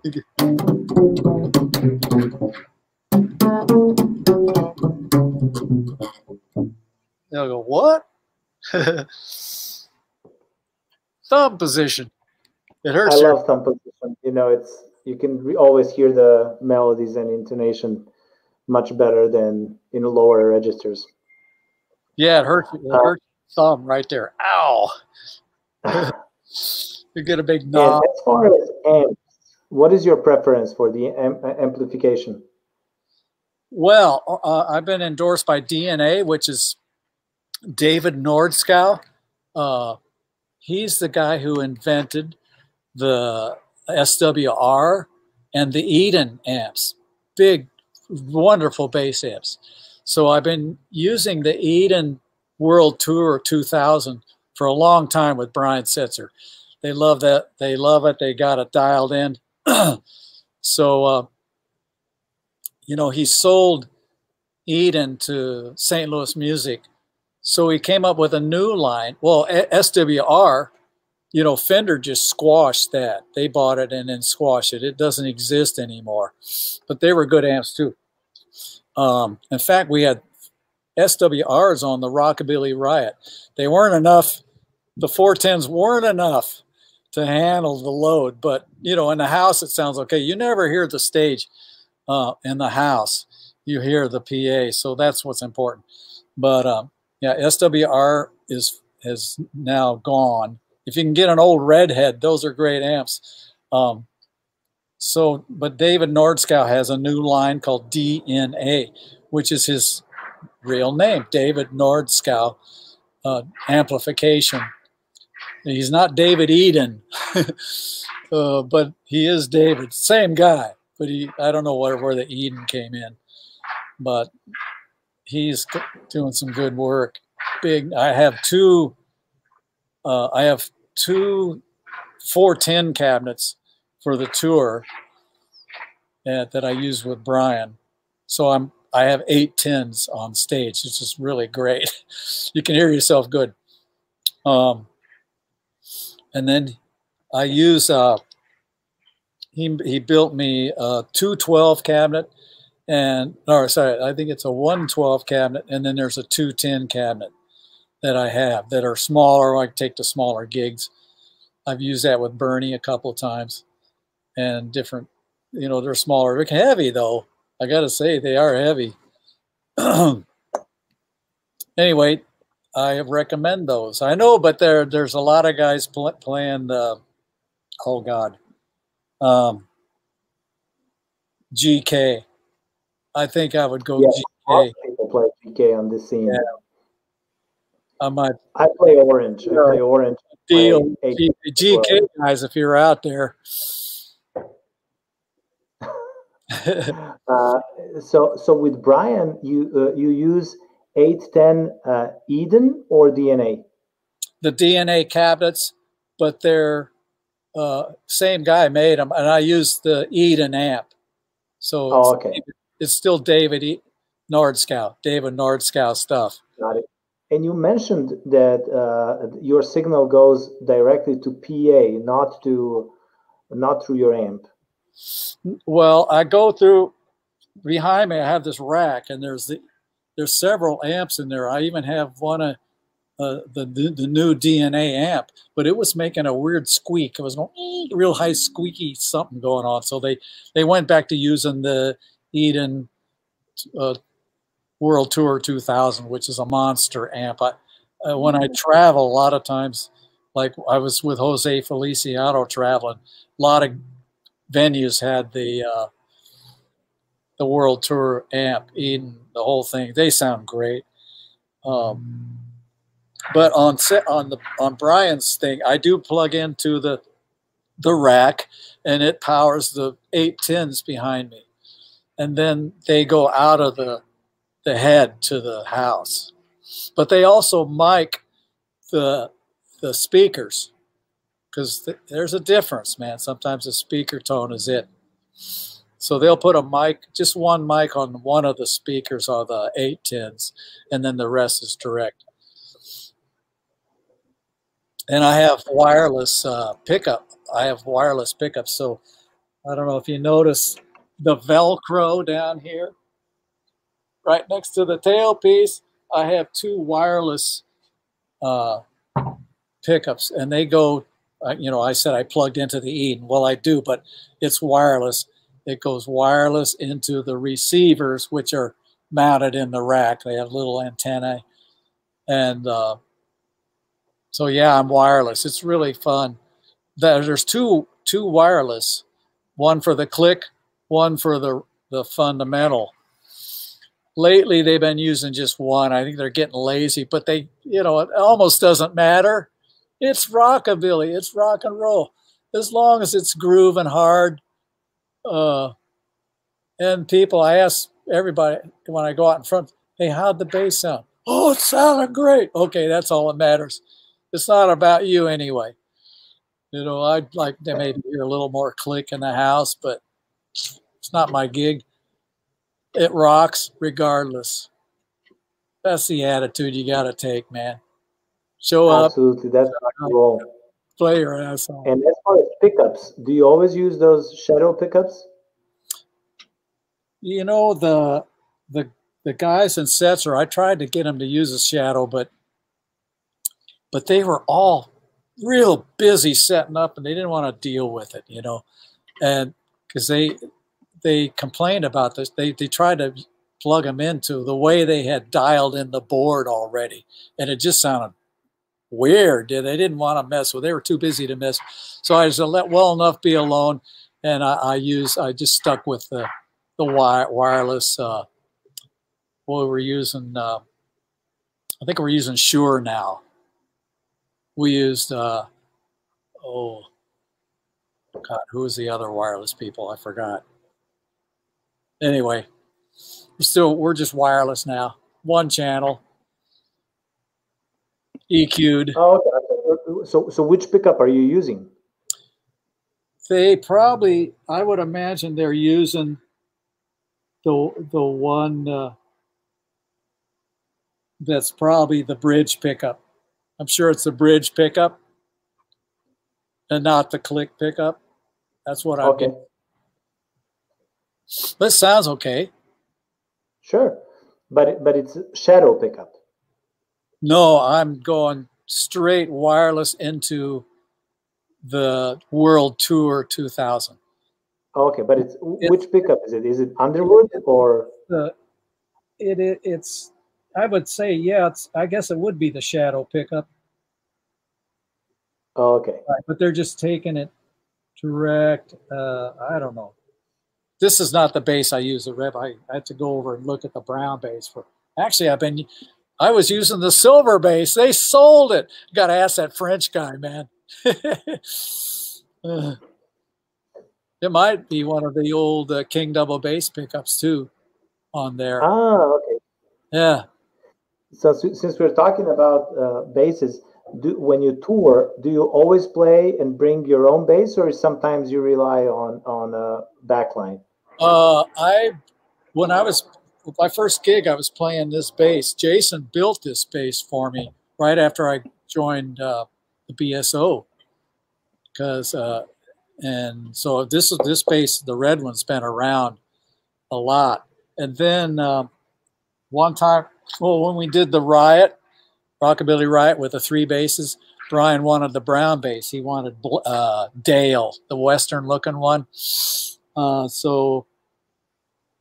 then I was using this for BSO, but they got Christmassy. They wanted something. That's when the silver bass came on deck, because it looks more Christmassy, I think. So I'm not sure what I'm going to be playing on the next. Well, if Jason, he's got to get my bass finished, the green one. That's what it is for 2021. So if not, I'll be playing the red bass again. It's kind of red, maybe put some tinsel on it. It's a cool bass. All right, so I have one more question for you. No. And I'll ask you, to play something, and then, we're going to be finishing this close to 4 hours. But before I do that, I want to ask you, is there anything that you would like to mention that that I haven't asked you? Is there anything that you would like to say that if I missed from your long and successful career? Oh. Well, for me, all music is good music and worth playing. Well, not all the music. I can't go for techno so much. I mean, it is music, but it puts real musicians out of work. So, and there's not that much feeling when it's just a computer. The best feeling is when you got guys on stage. They're all, you know what it is, guys. When you're on stage playing together, you feed off each other, and that's, to me, is the best music. I love 40s. I love Sinatra. I love Dean Martin. I love the bounce of those old bass sounds. I love Bach. I could, if I was on a desert island, I would want the the Goldberg Variations. If I had one CD, I'd want the Goldberg Variations, because they're never-ending source of amazement. Each movement. Wagner, what a master of the triads, and just hair raising. Listen to the Nutcracker Suite in full, Tchaikovsky, and listen to that, how he puts those notes together. And the flutes, he's a master of writing for the flutes. It's all music. Don't turn your nose up at highbrow. Yeah, in fact, go listen to the Nutcracker now. The whole thing, not Brian's version. Well, yeah, that too. That's a great version of it. In fact, I did a takedown of my bass part on the Nutcracker that Brian recorded, which, by the way, will be available on JohnnyHatton.com along with some other stuff. So you can read the parts that I played. And let's see, am I supposed to play something for you now? Oh, well, anyway. You can. You choose. I always love hearing you play. All good music. Let's see if I got anything. Oh, let's see. I know what I want to play. Oh, here it says play along with Johnny Hatton. Okay, this is from Gospel Bob. Oh no, this is from Boogie Woogie Santa Claus. Since it's Christmas, right. this is my Let's bass. do that. Boogie Woogie Santa Claus. Boogie Woogie Santa Claus, right in there. 1, 2, 3, 4.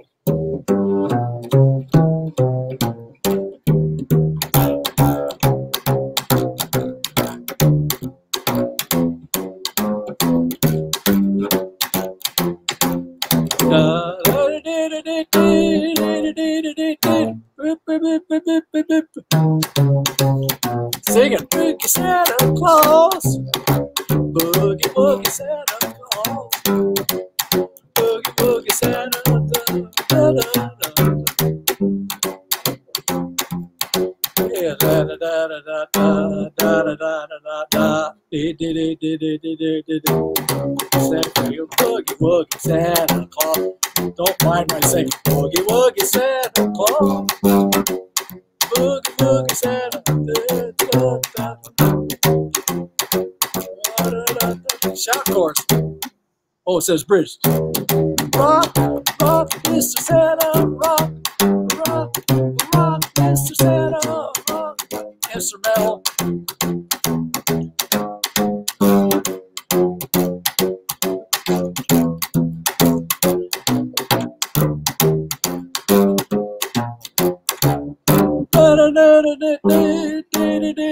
Triplets. 1, 5, 1, 5. Boogie Santa Claus. Boogie Woogie Santa Claus. Little outside there.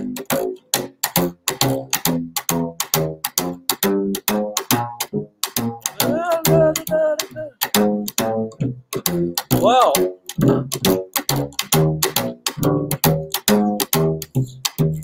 It's hard to play and they're not hearing them.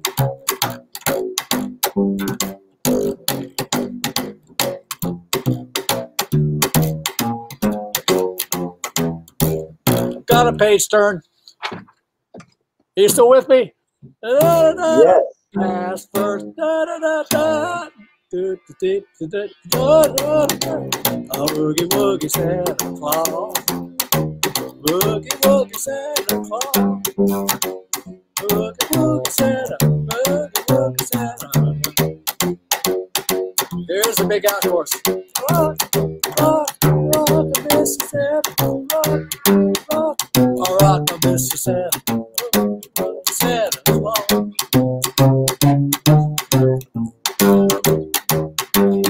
Boogie Woogie Santa.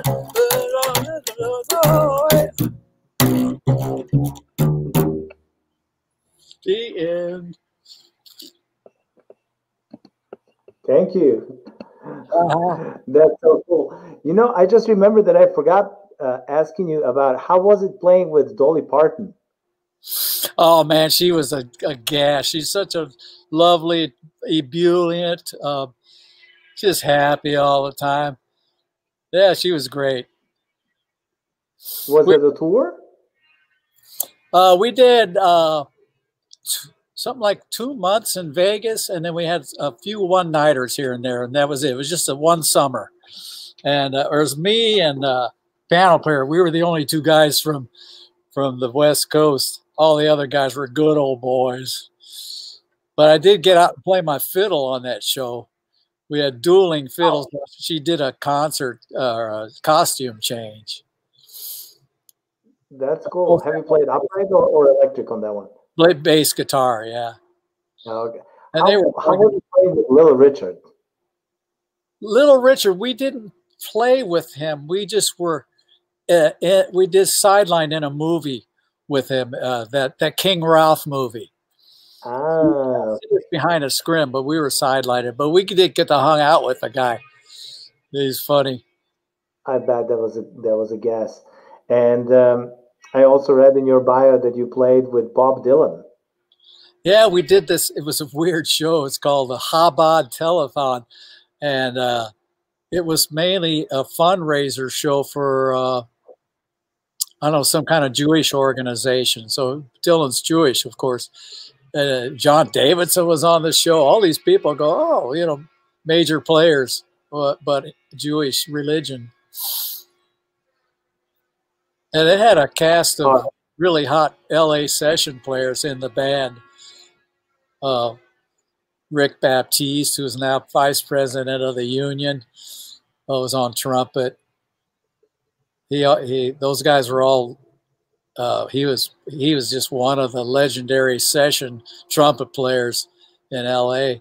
So it was all good people. The Hodads were the rhythm section. Oh, that's how that gig came from. All right, my final question is like, where do you get the inspiration to still do what you've been doing for a long time, and then why do you still do what you're doing? Well, it's money, it's a living, and some gigs you go to and you hate them, but you plow through it, and then there's some gigs that you can't wait to get there and play. Like when I was playing with Bernie's big band, the once you set up, which is a drag, loading in and out, that's the part I hate. Lucky for Bernie, he's got a roadie. Guy's the #1 called drummer in town, so he's got cartage. I could believe it with him because it'd take him 2 hours to set his stuff up, I think. But once you get past the load in and load out, the rest is a lot of fun. Usually I never have a bad time on gigs unless there's somebody really awful, but I usually say something to them. That part about shut up, that's where I lose it. I'll yell at drummers a lot. I'll yell at them like I said, play with me and follow me, follow my beat. That's what you did. Bass players, we're here to keep the drummers in line. And well, you just put up with it. Good advice. And just be thankful that people are calling you, for whatever. They could call the other guy next door. Hey, thanks, Djordje. Good show you got. Thanks a lot. Thanks for being a part of the Slapstream, live from Slapsville. And I wish you all the best. And I definitely wish to see you slapping that bass somewhere in town or anywhere. Anywhere, yeah. Right now, if anybody needs any help with home renovation, tiling, carpentry, roofing, that's what I've been doing. All right. That's why I got to have 3 clients this summer, and got one waiting. As soon as I finish, we're ready to grout the tile that we laid. Then we're done. Good luck with that, but I hope you're going to be focused back on bass and music soon. Yeah, the home renovation doesn't pay as well as playing the bass on an hourly basis. It's not even close how cool that is, With bass, you're the coolest guy in town. I don't think so. Well, I'm one of them. All right, thanks a lot, and can't wait to see you again, and good luck with everything. Thanks, Djordje. You have a great day. You too. Thank you. Bye-bye. Bye-bye. Bye. Bye. All right, everyone. All right, so this is the end of the 28th episode of the Slapstream with Djordje live from Slapsville. We had JOHNNY SPAZZ HATTON, bass player for BRIAN SETZER Orchestra, and I'm not sure when you joined, but if you missed, he also played with Elvis Presley and Dolly Parton, Bob Dylan, all kinds of cool people. I would like to wish all of you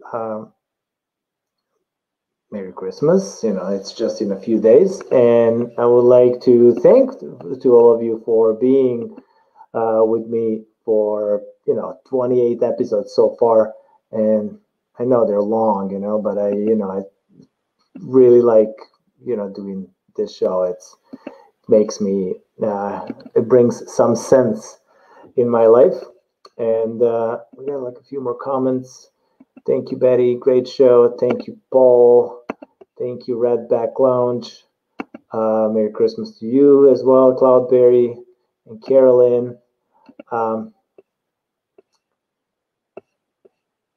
Johnny, thanks to all of you. If you haven't subscribed, please hit that subscribe button and make sure to click on all notifications. That means that you should ring that bell under the video. If you'd like to support the channel, please check out the Venmo and PayPal links below. And if you'd really like to support the channel, which, you know, makes the most sense, like on the long run, is to check out the Patreon, which is under the video. And Patreon is really helping me out, like to do to keep doing these shows every Saturday. And I offer a bunch of perks like on Patreon. So I already have lots of people on there, and thank you for that. Shout out for all these cats. It's under the video. All their names are there. And for the very end, I'm gonna play one song for you, which is appropriate, which is a song that I recorded, I think, last year. And I recorded it for Christmas. And I hope that you're gonna enjoy it. I'll see you next Saturday. If you're not on our email list, also send an email at contact@artofslapbass.com, which is the website, my website dedicated to the art of slap bass. Follow us on Instagram and Facebook. All the links are below. Please do that as soon as possible. And thank you, Fernando. And thank you, all of you. And you guys are really all over the place. Really happy to have this cool community around us during these crazy times. So please stay all the way to the end, and don't forget, never fret, slide it in smooth, and keep it in the groove. This is Djordje, and I'll see you in Slapsville next Saturday.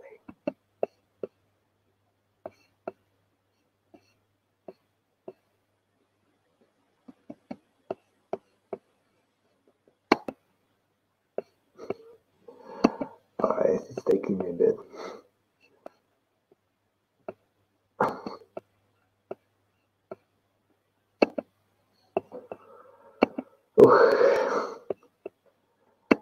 I wanted to play Jingle Bells for you, and now I have prepared it, but I was not that well prepared, I guess. Let's see where we're at.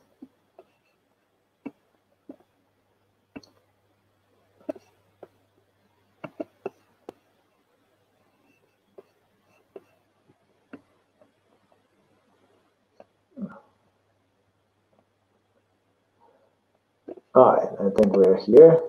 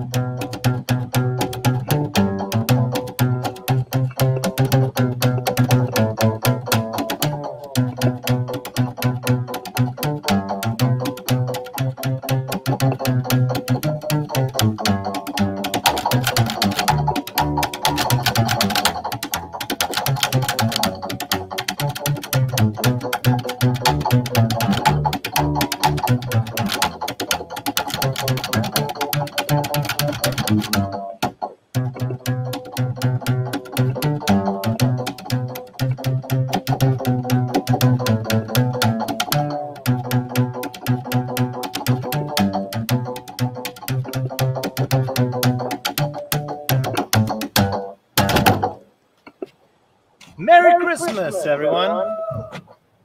But don't forget, slide it in smooth and keep it in the groove. This is Djordje. See you next Sunday.